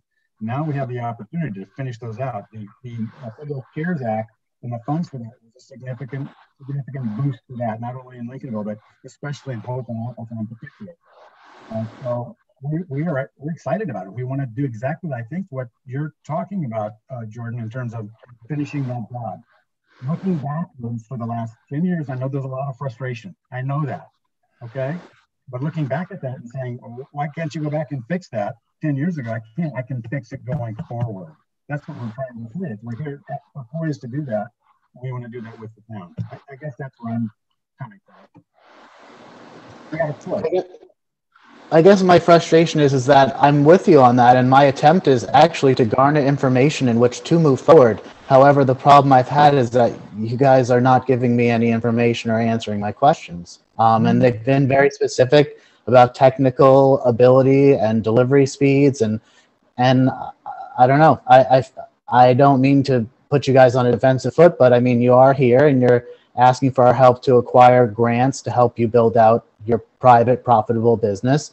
And I'm asking about the access to your product. And you claim that we're close to 100% of the households being accessible. And you keep saying fiber to the home, fiber to the home. But there are hundreds of homes in Lincolnville who cannot get your company to come out and even give them an estimate on bringing internet to their house, regardless of where it is. So that's what makes me nervous. And I haven't heard any information from you guys about your specific plans for the future. Jordan, with all due respect, we just showed you our map. That's our map. That's where our fiber is. It's right there. It is fiber to the home. We can provide fiber to the home all along where that map is. Clearly, there are some that are farther off the road, lived down a long road, that they may have to have some customer has to pay for some of that. But we can do that within the limitations of our ability to get there. However, it's there, and symmetrical speeds are there. So those are two questions you've asked. I know we can answer more specifically if you'd like. The issue, though, is we're prepared to do the rest of it now. I guess I'm not understanding the question exactly. I understand the previous frustrations, but and frustrations with us not answering. What else can we tell you? Show you our map. Show you our network. Randall and our engineers can tell you exactly what we can do, when you can expect to get a gigabit at your house, that kind of stuff. Well, the things that I wanted to hear, like I said, are specific, not guarantees, and not vague generalizations, but how long it really takes to get your service. When can we expect higher speeds that are symmetrical that meets today's needs? And you haven't answered them. Do you have a plan to have a service that's 250 symmetrical? When can we expect 500 symmetrical? When can we expect a gigabit? When can we expect these homes to have access to your fiber to the home network? These are things that customers need to know. Well, once again, we haven't, I mean, if I can jump in on that too, we haven't really been, our customers that have been approaching us, they have been asking about, when can you get fiber to my house? I can't be on DSL anymore. Let's call it what it is. DSL does not work. It works. It met that need at the time. That doesn't meet the need. How can you're our telephone company. Those are your telephone poles. When can you get fiber to us? Now we're doing it. We're there. They've not been asking us, Jordan, when can you get me 200 by 200? When can I get a gig? When you've been asking us that. There's a small group that asked that perhaps. Can we get symmetrical? The answer is yes. Did everybody hear that tonight? It's yes now.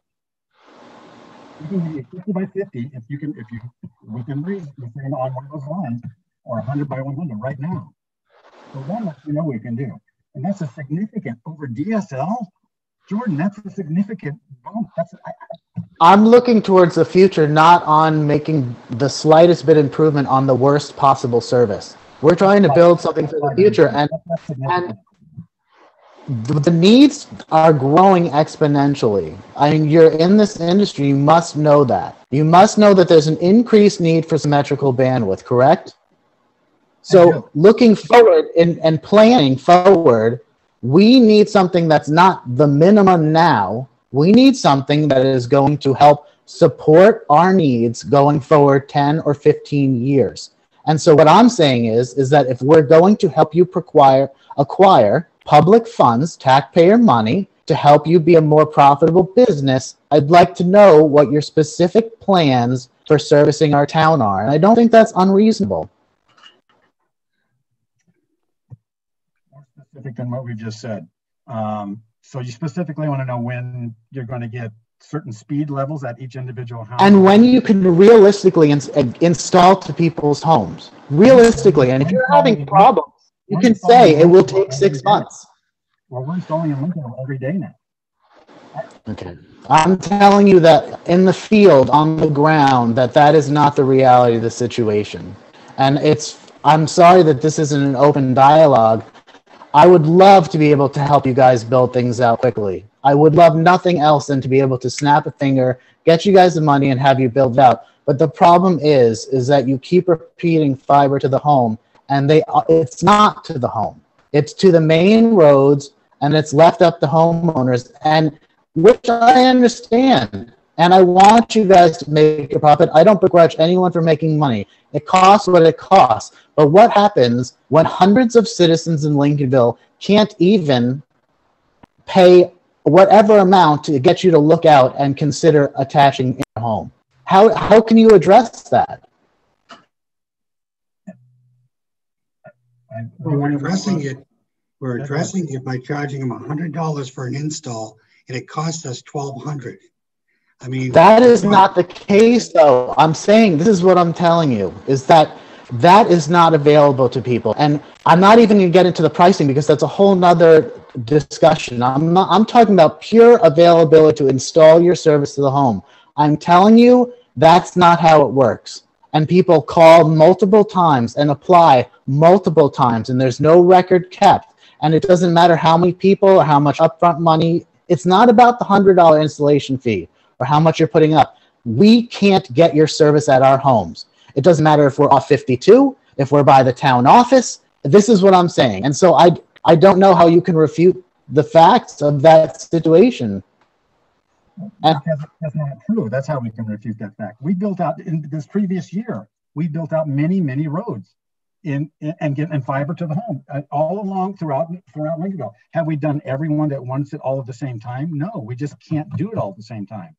If we can make the business case for a road, we can do that. Obviously, now with the federal grant monies and also state monies, because they have the Connect Main funds have changed. As you know, this past year, they passed a bond for $15 million. That's going to make more funds available. That way, we'll be able to do it faster. That way, we can take on more of that stuff. That's what we've been waiting for. It's what broadband committees have been waiting for. And now it's here. It wasn't there 5 years ago. It wasn't there last year. It's here now. That's why we want to work with Lincolnville to finish it out. I mean, I'm sorry that I don't know how to say it any differently. Randall, I don't know, maybe I'm missing something. I'm sorry. All right. I think, Jordan, you've clearly made your point and your position. Is there anyone else on the board that wishes to ask a question or a comment? I'm not seeing anybody jumping up and down. David, do you have anything to ask or contribute? No. Fair enough. Can I ask a question? Yes, absolutely. Please do. I probably shouldn't do this, but I'm going to because I just can. So are the other board members feeling the same? Do they have the same feeling that Jordan has expressed? I mean, I don't know. I just try to get a sense of the board, what they feel. So I can answer that. Through my own personal experience, I've been very frustrated over the years with the DSL service. You know, with the internet service. Finally got fiber. A significant amount of problems with that. My experience tells me that the customer service model at Lincolnville Telephone Company needs some help. Right from the office staff that answers the phone, right to carry through for work order completion. I don't know how I could say that any more respectfully, but I think that's what Jordan is trying to convey. Now I'm in good shape, but I'm only one person out of a couple thousand people here in this town. But it was actually forced by my wife's employer to prove that what we were being told wasn't exactly what was going on. So It's just a bit of frustration. He's trying to get some answers for the townspeople of when it's going to happen. And I think probably a better way to ask it, I don't want to put, words in your mouth or anything, but with this, with all of this build out, is there consideration for customer service expansion and or education? That's all. I feel that's what the underlying thing is here. Maybe I'm completely wrong. But follow through means a lot, especially to customers who are going to be long time customers. Yeah, and I would like to echo what Kern said. I mean, certainly I found customer service challenging. I feel fortunate in how our application for an installation of fiber went. We actually had no idea that fiber ran in front of our home, but it was sort of a kind of by accident that we found out that it was an availability to us. And once we found that out, made the call, started the ball rolling, it felt relatively painless and reasonably quick to get connected. But anecdotally from the community, I certainly have heard stories not unlike the frustration that Jordan has attempted to articulate, Kern's experience. So, that being said, I can't, we also as a board are not in a position to dictate your terms of service as a private company. You're doing us a service here and coming here and offering, a status update of what your company is doing within our community. And so I certainly understand and respect that. And so I'm not, I certainly don't want this to be an airing of grievances for a private corporation that's doing business in Lincolnville. But are there some elements to be left to be desired? Certainly. Yeah, Josh. First off, thank you for coming. We appreciate having this update, the CARES Act. I mean, to expand to this many students in Lincolnville, not just Lincolnville, but in the neighboring towns is incredible, and to have that capital so your company can deploy it so quickly. It's certainly appreciated. I just want to say as something that could be helpful, I just shared a link to the Lincolnville Broadband Committee report that we finished, I think, it's December now. Last month. And we asked three open-ended questions at the end, which was if you have access to fiber from LCI, but you chose not to go through with it, why? And then we ask a few more things, just open-ended questions about their overall broadband service. So I think it might be helpful just to look through the report. We kept every response in there because just thought it would be helpful just to see it unedited, the good and the bad on people's opinions on their broadband experience in Lincolnville. And just, this one anecdote, my experience getting fiber was very positive. That was back in 2015, and I'm on Van Cycle Road. My house the run was, I guess, probably under 100 feet, and it was seamless, and paid $100. So, if the run is within that 200 feet, it seems like people have it can be easy and seamless. But we certainly had a lot of responses in the survey of people just talking about how they were quoted a price of thousands of dollars to run fiber. Now, I don't know how long their driveways are. Maybe the driveways are, as you said, it's $1 a foot. beyond 250 feet. But anyways, just saying, read the report if you can, and it could be helpful. Mike, anything to contribute? Not to put you on the spot.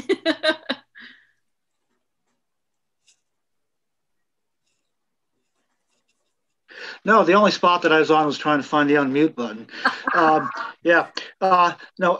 want to thank both of you folks for coming in and give us the update. Yeah, I too have a couple questions about your long-term plans going forward, providing symmetrical service, for example, and what should the town work with you to facilitate a connect main grant, for example. Would we be negotiating with you? That is, would we be at the table saying, well, perhaps the town of Lincolnville could use better access to telehealth, for example, and or could there be some changes to customer service that the community could help you with? Blah blah blah. And so I'd like to know if that would be on a possibility, if we would be working as partners more or less. And the second thing I would say, but that's long-term stuff. I understand. And but the second thing I'd say anecdotally, I'm pleased with DSL. I think I'm the only person in Lincolnville who's happy with DSL apparently, but it works for us. But we're only a half mile from the north splitter on 52. So there you go. Just real quick answer to that question about the partnership part and working with towns. The answer to that is yes. Bremen is an example of that. They have a very active broadband committee, as do you, and their select board empowered them to work with us.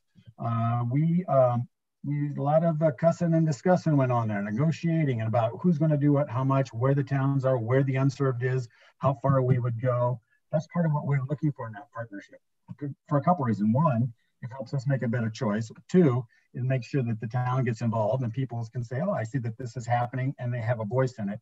But then also, there are things that we didn't know. There were things that they wanted in terms of more hot spots for their area. There's things that they wanted in terms of they were the ones who brought up, what kind of subsidized service can we have for low income families, those kinds of things. Those are the things we want to have an involvement with. That's where working with the town, and especially the broadband committee and eventually the select boards, that helps us. It makes us make a better application package. We are much more successful in getting Connect Main grants when we do it that way. That would be our goal. Okay, great. Well, thanks. Anything else from the board? Gentlemen, we really appreciate you taking the time out of your evening to come and speak with us and give us this really exciting update. I know from the time that your contract was finalized with this last absolute whirlwind of work that you've been accomplishing, I've been very much looking forward to this evening. So thank you. And I am anticipatory of future conversations with you. As you know, the Connect Main piece is coming up the next round. So that's something we just wanted to, that's another reason why we were glad to be invited to do this, because we want to make sure that that's coming up. Let's talk about it. See if it's something that we can do together. That'd be great. Thank you. We will be chatting with you in the future. Good. Thanks so much. Appreciate the time. Thank you both. Thank you, Randall. Thank you. Randall, thank you. Alan, thank you. Bye. And while Alan extracts his computer from our views, let's move along to a revised escrow agreement that we have from the Harbor Ridge subdivision. David, would you care to give a bit of a preamble here? Sure. Let me just square away this last one if I can.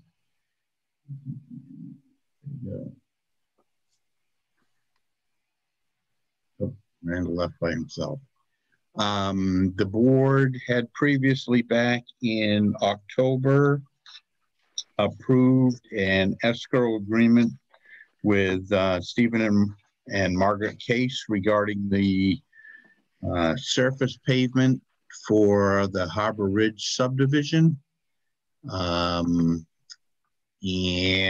then winter came along, or fall came along a little quickly than anybody anticipated, and they did not get the paving down the base course before weather caught them.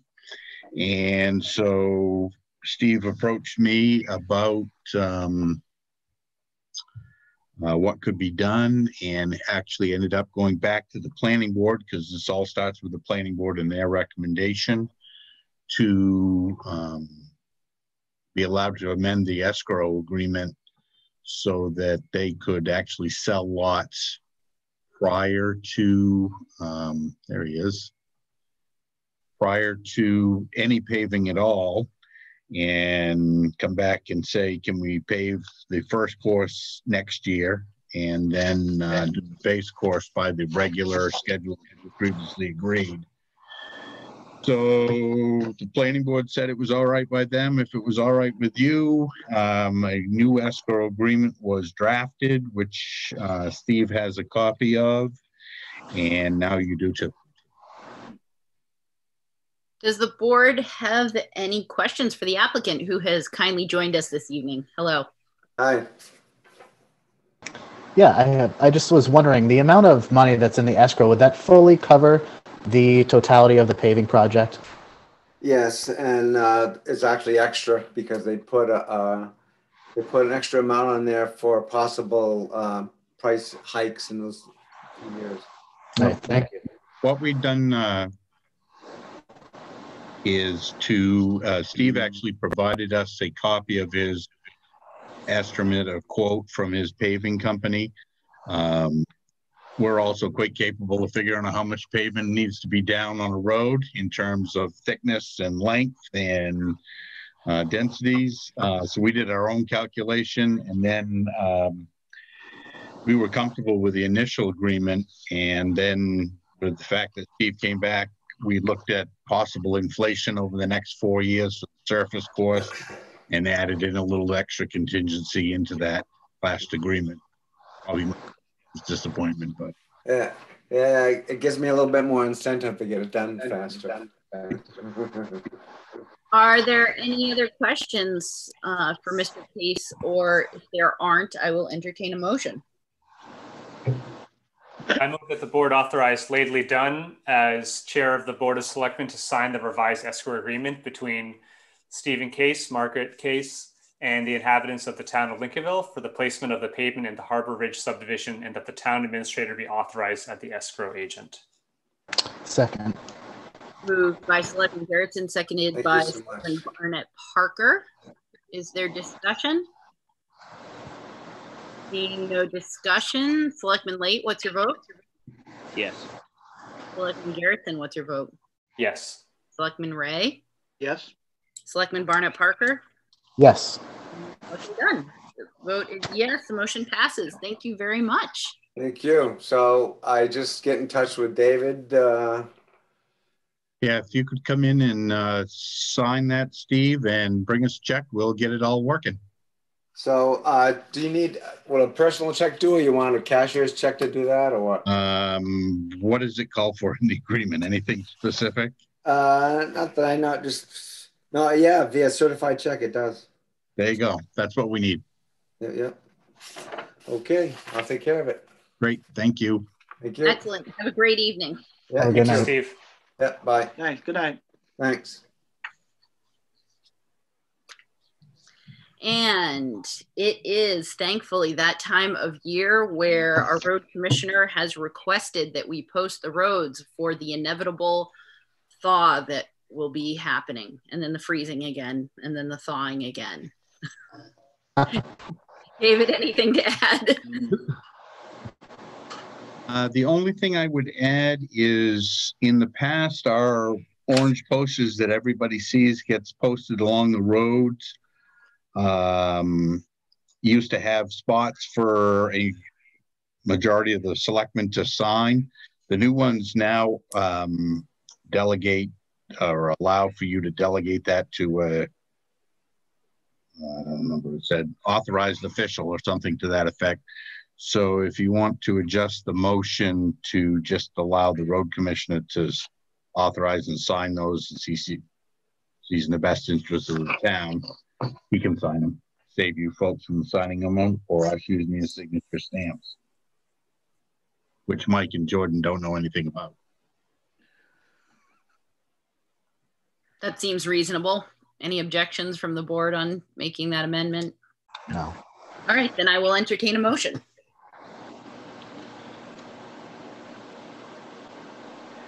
Well, I move that the Board of Selectmen authorize the road commissioner to post the roads for weight limits as he deems to be in the best interest of the town, and further, that the board authorizes the road commissioner to use his signature. So moved by Second. Selectman Ray, seconded by Selectman Garrettson. I did, sorry, was it not?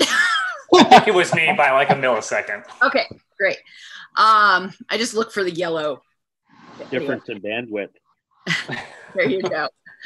If there is no discussion, seeing no discussion, Selectman Late, what's your vote?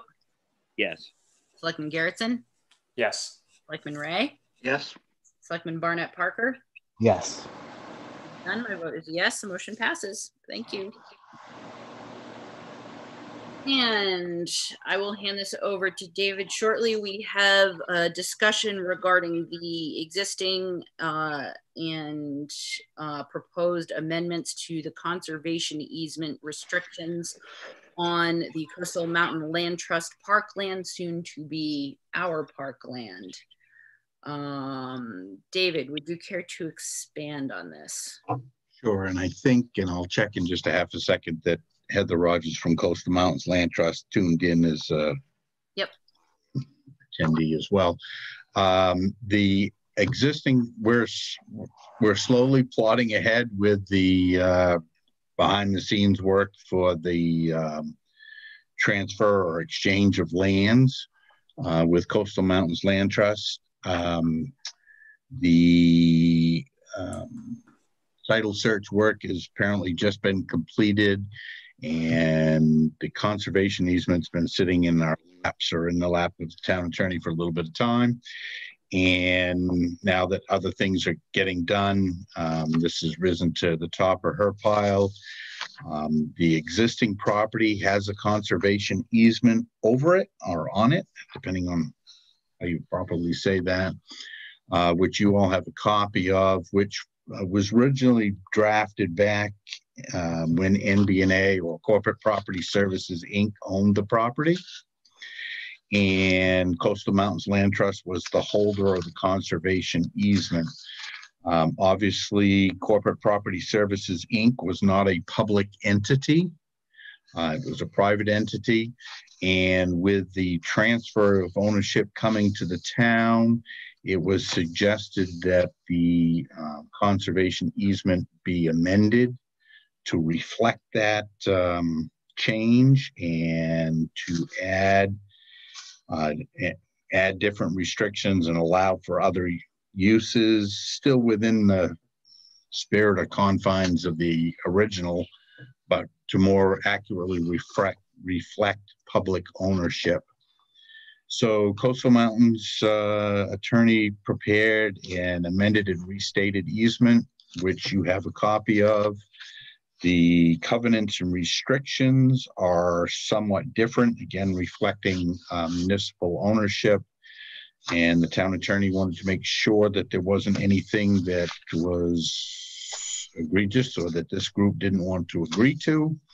So you have a copy, and certainly if there is something you wish to have legal counsel on regarding that or have a conversation with the attorney, either in public or executive session, that can be arranged at some point in the future. And now I will stop, and I'm going to bring Heather over if that meets with the board's pleasure. That sounds good. And she's done.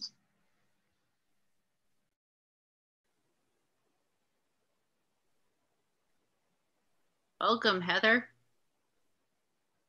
Got nothing. Almost.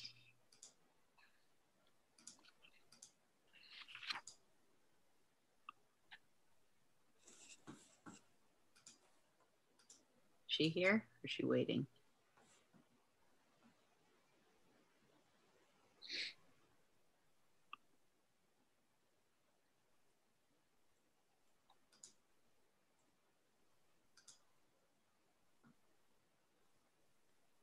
There you are. Welcome.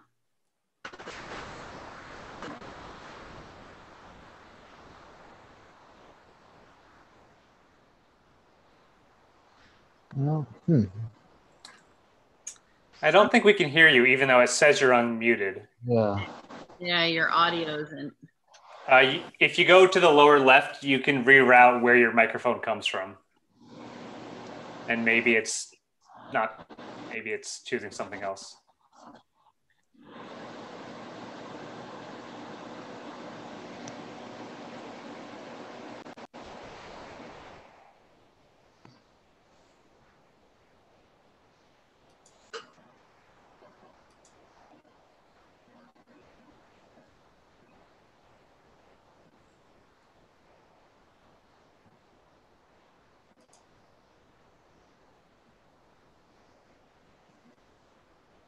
Can we kick her off and bring her back again? Would that work? Oh, David, you're muted. Oh. I can probably send her back to being an attendee and then try again if anybody thinks that works. Yeah, let's try that. The virtual reset button. Virtual reset. Okay, let's see. Boom. Having the power is just. Whoops, now I've lost the participants.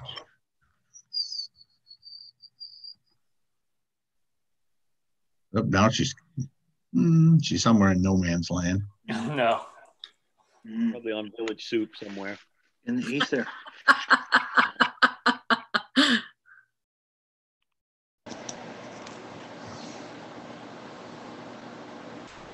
Oh, there she is. Hang on, I'll bring her back.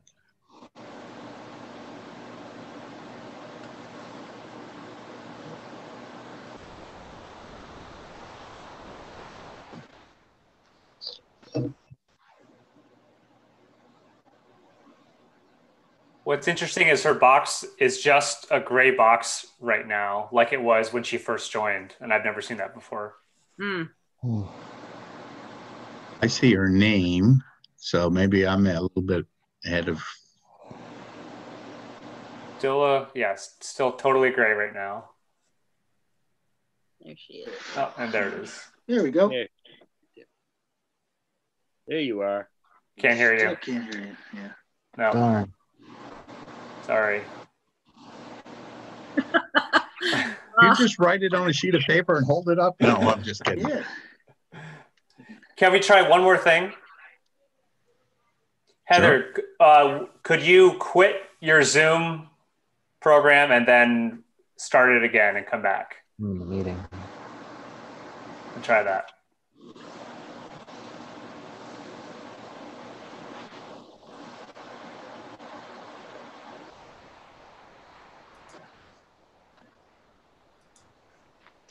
While we stumble through technology, is there anything that jumped out at anyone, or do you wish to hold your questions for Heather? I think I had a basic question that maybe David would be able to answer. But so in the document, we're holder, and so in essence, what they're doing is we have no ownership over the property. We're in a way stewards of it that get to use it, but that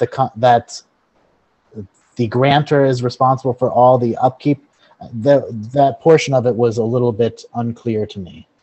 Yeah. So, oops. Yeah. So we'll be the owner of the property.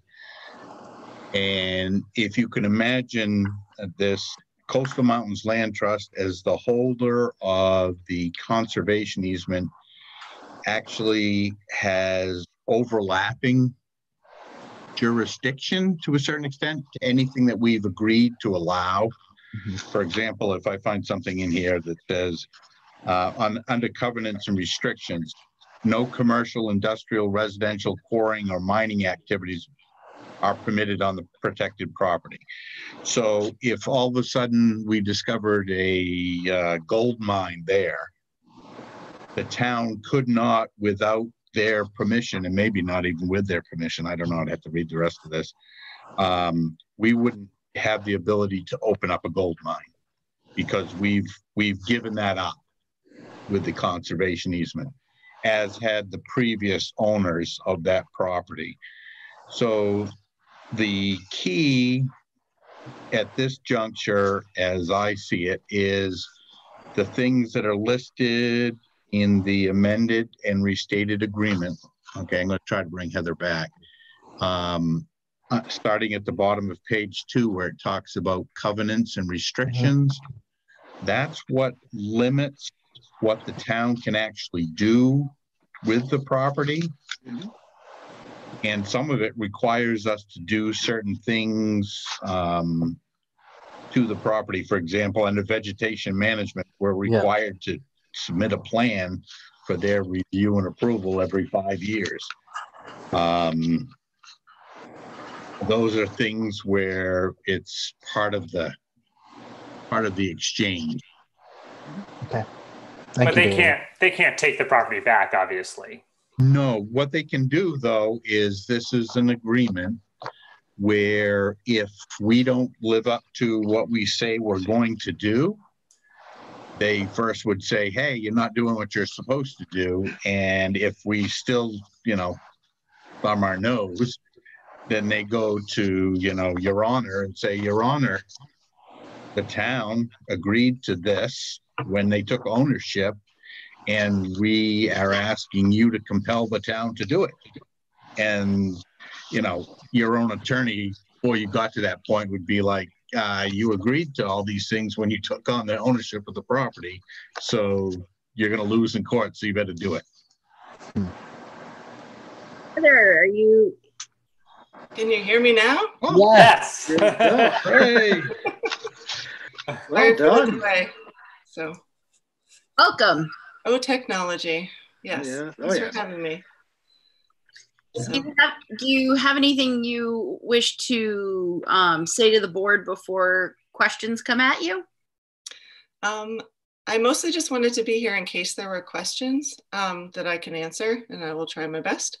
The goal, I think David pretty much summed it up well, but the easement has been there since MBNA granted it to the land trust, and our goal in amending it was to make it reflect public ownership, because the ownership from a corporation was a little wonky the way it reads, and to secure public access for the parcel. And also most of I would say like the majority of the other amendments were to try to make your management a little easier. We were like to allow for more commercial, like de minimis commercial uses, to like expand on that a little bit. So we were trying to simplify things was our goal in amending it, but I'm happy to answer any specific questions if you have them for me. And certainly recognizing you're not an attorney. I am not an attorney. Yeah. Yeah. So questions for Heather.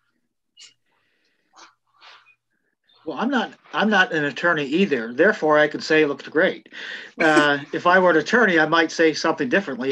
But I don't know. No, it looks good to me. It makes sense. The only question I would have, I guess, would you, for let's say recreational purposes, we would need your permission, consent, and agreement to what we would allow on that, right? It would be a joint. Coastal Mountains would have to okay any recreational use above and beyond what we are already planning. Is that correct? I mean, I think as long as it falls in what is allowed, like I think there's a pretty broad allowance for public access there already. Right, there is, but I was thinking of specific things like you have. I mean, I abut coastal land out here, and there's no wheeled vehicles in that particular section, right? Okay. Do you have a blanket policy that you would apply to this property to prevent, let's say, ATV use or whatever wheeled vehicles that we could think of? Yeah, we have policies on our preserves. I don't know if you abut a preserve or an easement we hold, but on some of the land that we own, like the Duck Trap River Preserve, we have certain policies for those preserves where people are allowed to do some things and not others, like wheeled vehicles, but then people are allowed to hunt or cross-country ski or hike or whatever. In this case, we would really, our only role on the property would be to monitor the conservation easement and make sure those terms were followed. Other decisions in terms of what recreation you allow, as long as it doesn't violate the terms of the easement, we would not need to have a role in approving or disapproving of that. Yeah, okay, thanks. Yeah.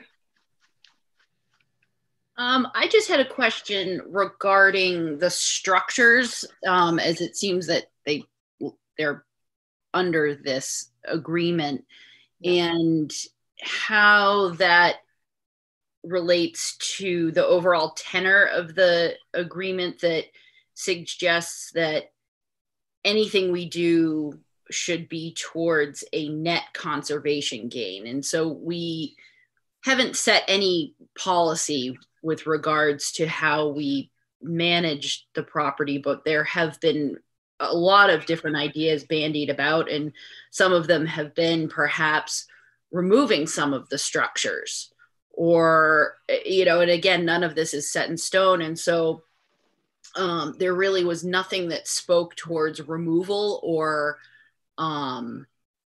changing the structures, just in sort of maintaining them as they are. And so I'm just wondering if you have any I don't know, anything to offer with regards to that. If I can look briefly, but I think that removing a structure, I would not see why there would be any difficulty with that. I think it's more, I think it's probably not mentioned because it's allowed. But if you wanted to make sure that was, I don't want to waste, I can sit and read it, but I don't want to waste your time. So I would say that removal of structures would certainly be something that would be allowed. If you wanted to maintain them, I think that would certainly be allowed. There are not a lot of it, but it says existing structures may be maintained, improved, and replaced with substantially similar structures in substantially the same location. So I think, and everything that is there now will be documented on like a survey and with pictures that we will prepare. So I would think if you in the future wanted to replace them, if you remove them, I believe that would still be allowed. Okay. And then my second question is sort of along those same lines, because we will essentially inherit some landscaping that has not been maintained and is in various stages of wilding itself, and how the vegetation management plan, I'm just thinking, putting that in place and how it could drastically change in years 0 to 5, say the first management plan, and if you have any thoughts or suggestions to us with regards to that. Yeah, I think that we would expect that. I think the reason our attorney put the vegetation management plan was to try and actually simplify communication with you guys. The original easement would have required approval from us and a state agency to use any pesticides or things like that. And so we thought if the town could do a management plan, a vegetation management plan, and that can be as simple as like a letter once a year that just says, these are our goals for the property, that, as long as they're within terms of the easement, that would really be all that would be needed. And typically if landowners aren't changing their plan, we don't need one every year. So it could just be, if your plans change drastically, you could write another letter. Does that make sense? Yeah. Great. Thank you. Yep. Other questions for Heather? No. Looks good to me. Thank you for coming. Yeah. Thanks for having me. Karen, nothing? I got nothing here. Okay. Yeah, no, I mean, it looks good. Yeah. Yeah, and I feel like it actually got my wheels turning in a good direction too for some of the policy that we'll have to set in the future. So it's really quite helpful. So thank you. Oh, great. I'm glad. Glad to be helpful. David, anything coming to mind that you think we didn't ask and should? I'm just listening and learning. Fair enough. Well, Heather, we can set you free into your evening, and we appreciate you popping in. Yeah, thanks so much. Have a good night, everybody. Thank you. Thank you too, Heather. Yeah. Does anyone on the board feel that they would benefit from or would need to have us secure some time from our town attorney to counsel the board further on this document? Beyond. I don't think so. All right, Karen, I missed what you said.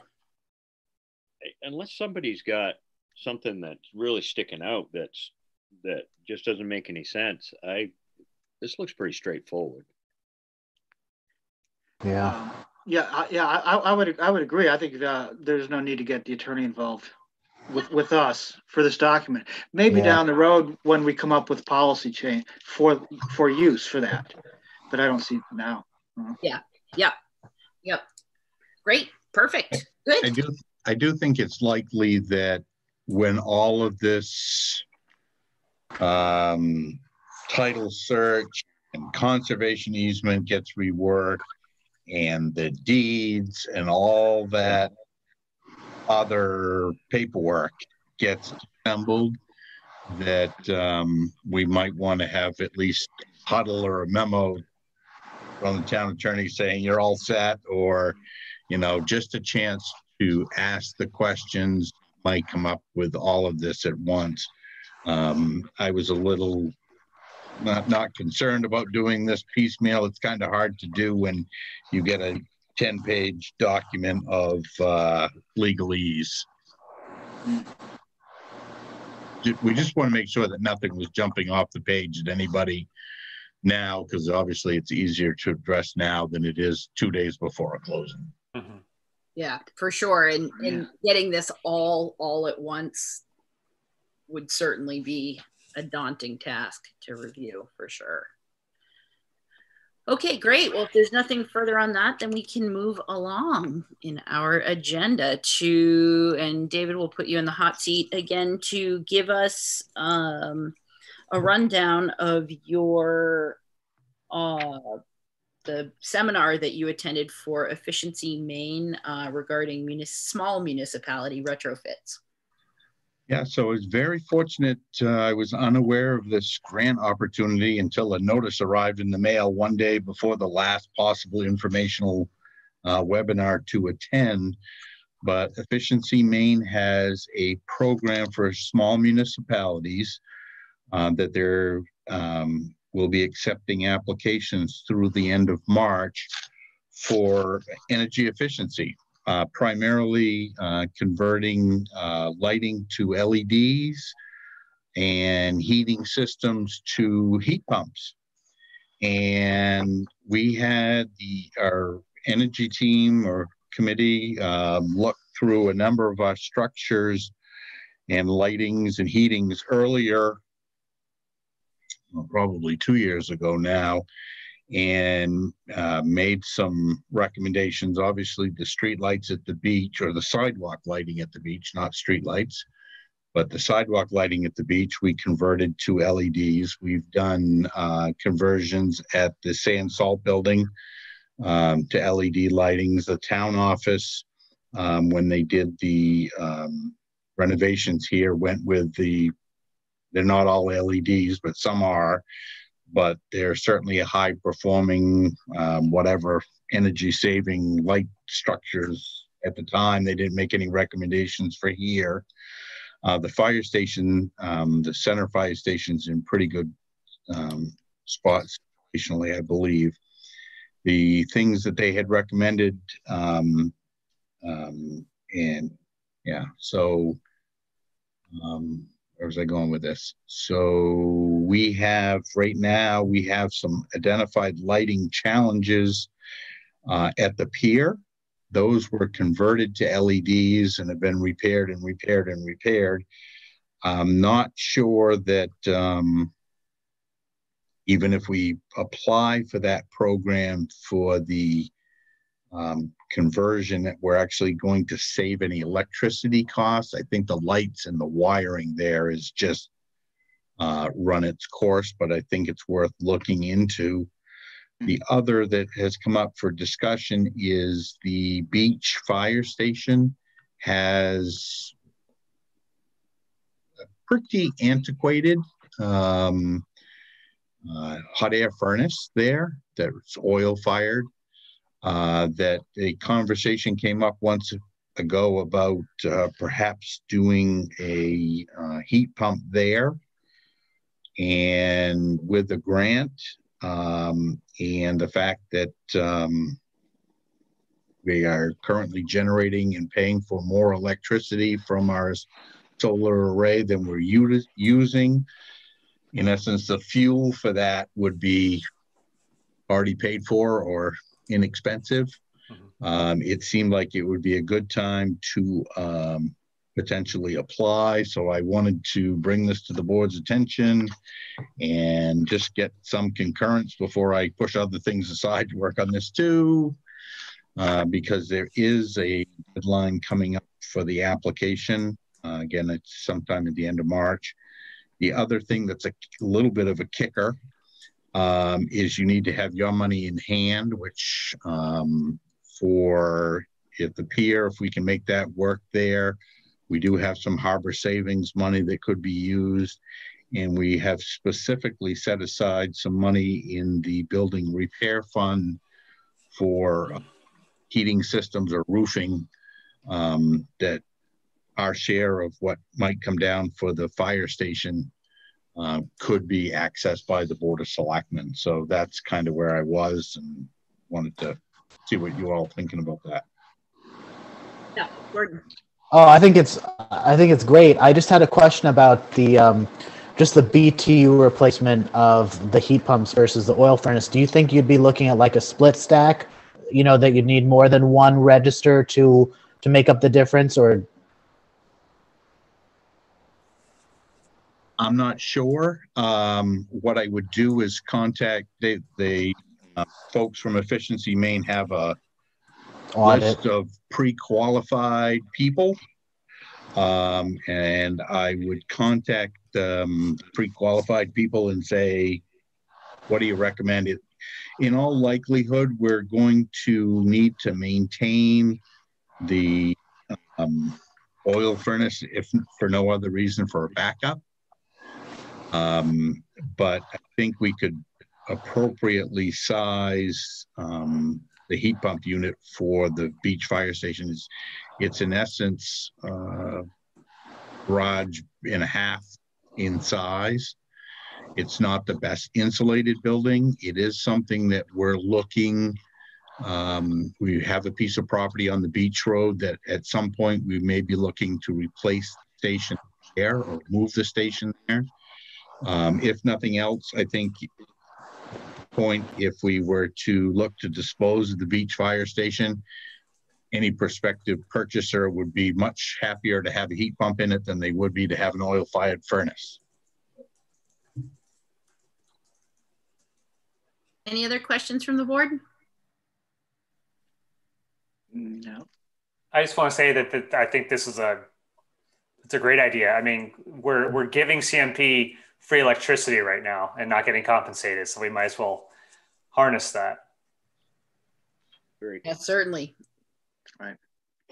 And fixing the lights down at the harbor too. I mean, we've been kind of making it work for so long, and if this is an opportunity that we can take advantage of, that's great. And thank you, David, very much for taking the time and bringing this to us. I'll entertain a motion if someone would care to make one. I move that the, oh, go right ahead, Karen. No, go ahead, buddy. You're all set. I'm so sorry. I move that the board authorize the town administrator to apply for Efficiency Maine's small municipality retrofit program and for any necessary town match at the beach fire station. The funds be authorized from the building repair fund and any necessary town match at the pier be authorized from the harbor savings account. Second. Moved by Jordan, seconded by Mike. Any discussion? Seeing no discussion. Selectman Late, what's your vote? Yes. Selectman Garrettson? Yes. Selectman Ray? Yes. Selectman Barnett Parker? Yes. Selectman Dunn, my vote is yes. The motion passes. Thank you all. And moving rapidly along to Selectmen updates. Kern, what do you have for us? Well, we did finally get in our Midcoast Solid Waste Board of Directors meeting, approved our budget, and also approved the facility that we'll be taking our trash to. I gotta say, I'm enjoying being with that group. We're getting things done, and I'm really enjoying the organization of our new manager. He is doing a very good job. That's great. Thank you. Selectman Garrettson, any updates for us? Just the only one is I'm really looking forward to the first broadband task force meeting that I'll be attending on Wednesday. But other than that, that's it. Super. Thank you. Selectman Ray. Oh, just a couple things real quickly. Josh, will that broadband task force meeting be televised? Will we be able to watch it on YouTube, for example? Do you know? I do not know. I have a Zoom link, but I haven't clicked through the email. I hope so, but I'm not actually sure. Okay. I think Chair Hall seemed to indicate that she welcomed viewers. So I bet you if you send a reminder to our town administrator, he'll help connect the dots. Okay, I might have to do that. Yeah. And the second thing, I just wanted to mention that the woodshed thing that we've got going, they expect it to pick up, traffic to pick up substantially for the rest of the season. And so if anybody here is willing to give a couple hours on Saturday, we may need more than one person down there. If you're interested, give me a call. And I find out by 6 p.m. on Friday how many people are coming by. And so far, it's just one person, myself, can handle it easily. But we may be getting 5 or 6 in the morning or something like that. That's all. Thank you. Yeah. Selectman Barnett Parker, any updates for us? No update here. Okay, and Selectman Dunn, I have no updates, so thank you all. And we have the treasurer and payroll warrants to approve and sign. Can I have a motion, please? I move that the board approve the treasurer's and payroll warrants. Second. Moved by Selectman Ray, seconded by Selectman Barnett Parker. Is there any discussion? Selectman Late, what's your vote? Yes. Selectman Garrettson? Yes. Selectman Ray? Yes. Selectman Barnett Parker? Yes. Done. My vote is yes. The motion passes. Is there any other business that the town needs to discuss? Seeing nothing, I will entertain a final motion. Move to adjourn. Second. We all second that. Moved by Selectman Late, seconded by Selectman Garrettson. Is there any discussion? Seeing no. I just want to say one thing. I want to say thank you to you all. I know whatever. I just feel very welcomed onto the board. And I just wanted to thank you all very much for how you support yourselves and how you've welcomed me into the group. So thank you very much. Well, welcome. Yeah. Great. Oh, shucks. That's a nice note to leave the meeting with. So with that, Selectman Late, what's your vote? Yes. Selectman Garrison. Yes. Selectman Ray. Yes. Selectman Barnett Parker. Yes. And my vote is yes. The motion passes. We are adjourned. Good night, all. And I didn't even Have a good night. David. Good night, everybody.